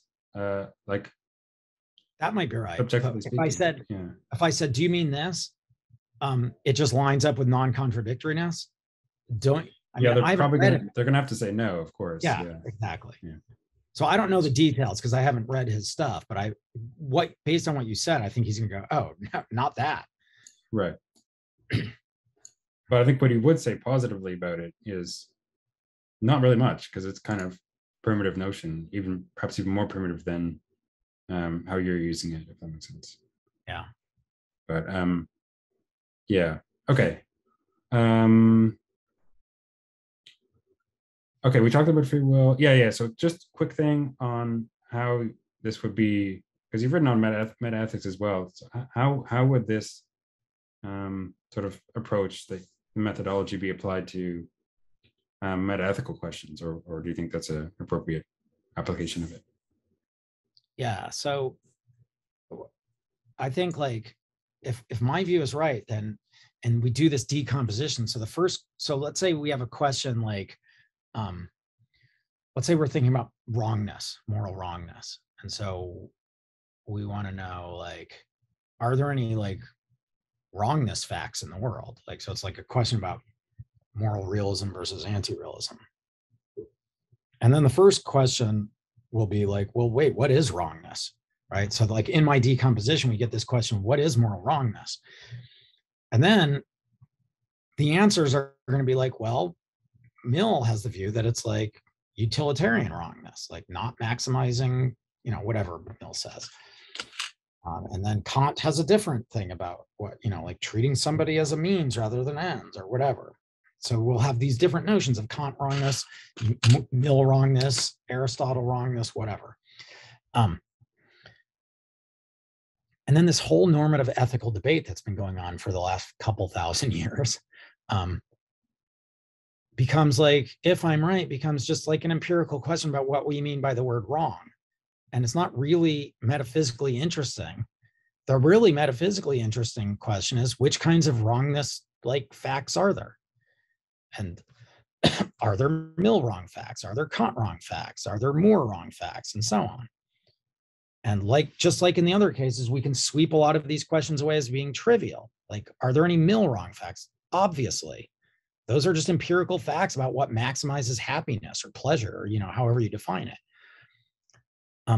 The only ones that are going to be left is going to be the question of whether they're non-natural moral facts. That's the metaphysical question, buried in the question of whether like moral realism is true. The metaphysically interesting question is whether they're non-natural moral facts. I think that roughly, I'm a non-factualist about that. Like, it's unclear what this would even be. And so it's like very similar to what I think about composite objects. You might think like this is running roughshod over morality. What I think is like, no, what's left in all of this is applied ethical questions. Like the normative ethics just becomes like trivial semantics. The meta-ethical question of realism becomes the question of whether there are non-natural moral facts. I'm a non-factualist about that. But what's left of morality is applied ethical questions like, is it wrong to eat meat? And I think that's a perfectly factual question. If non-naturalism is true, then like it's not going to be, the right answer isn't going to be strictly true, but it's going to be true in the story of non-natural moral facts in the same way that our scientific theories are, like true in the story of abstract objects and composite objects, right? So we're going to get a counterfactual, like if there have been non-natural moral facts, then what Putin is doing in Ukraine is morally wrong, right? So they're going to be like moral claims are going to be true if non-naturalism is the right semantics. But either way, the applied ethical question is going to be the interesting moral question. The normative ethical question won't be, but like the applied ethical question, is it wrong to eat meat, is going to be the interesting question. We're going to argue for that, not by like first figuring out what wrong means, but just like arguing for it based on like premises and going like, look at the way factory farming works. It's horrible. It's wrong. And so the applied ethical questions just survive unscathed, which I think is just the right result. Yeah, no, I agree with that.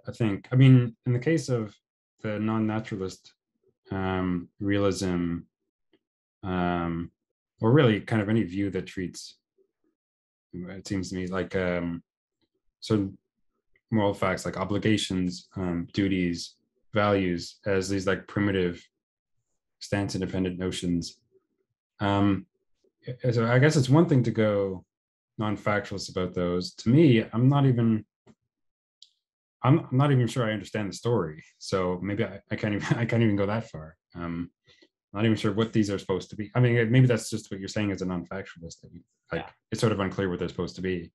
So I guess I might say the same thing there. And they don't do anything because the moral facts should be supervening on the non-moral facts, right? Like it's incoherent to have like two possible worlds where everything is the same. Like at the microphysics, like Putin is doing exactly what he's doing for the same reasons or the same consequences. In this world, what he's doing is wrong. And in this one, it's not wrong because some non-natural moral stuff is there. It's like, that's incoherent to me.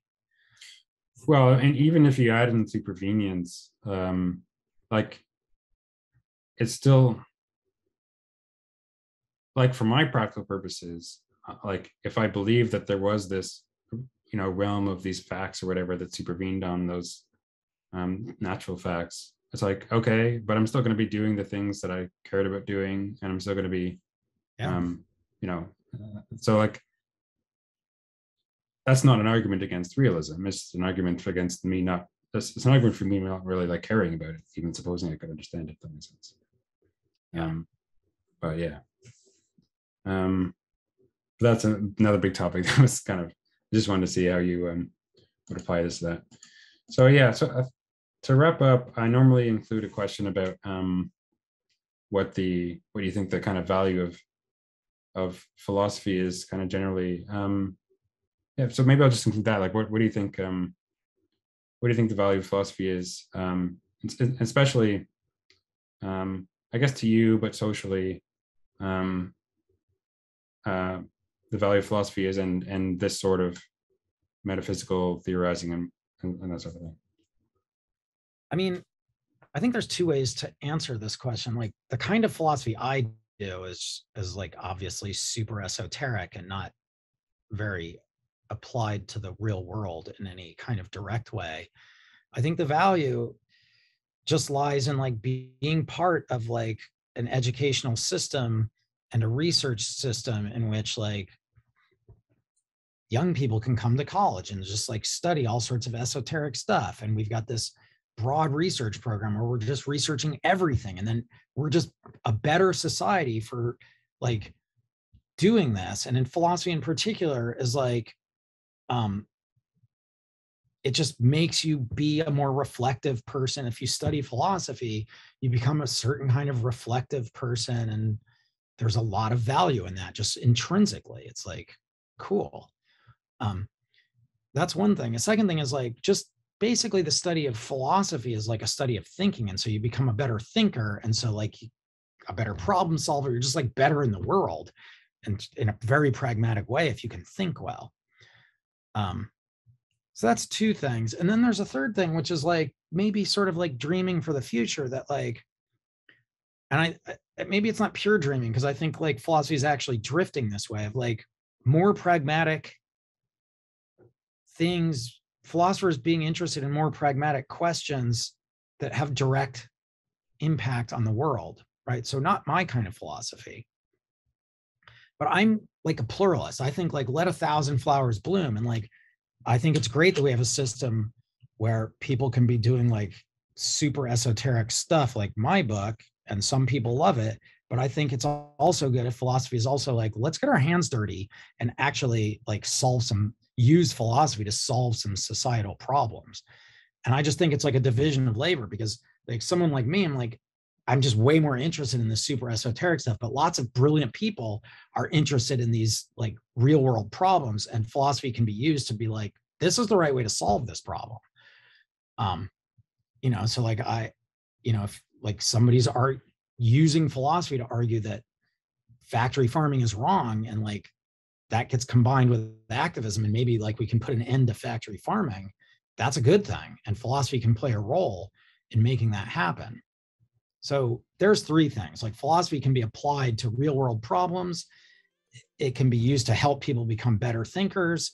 And it can just be part of this esoteric project of like thinking about esoteric problems in science and philosophy. Awesome. Very good.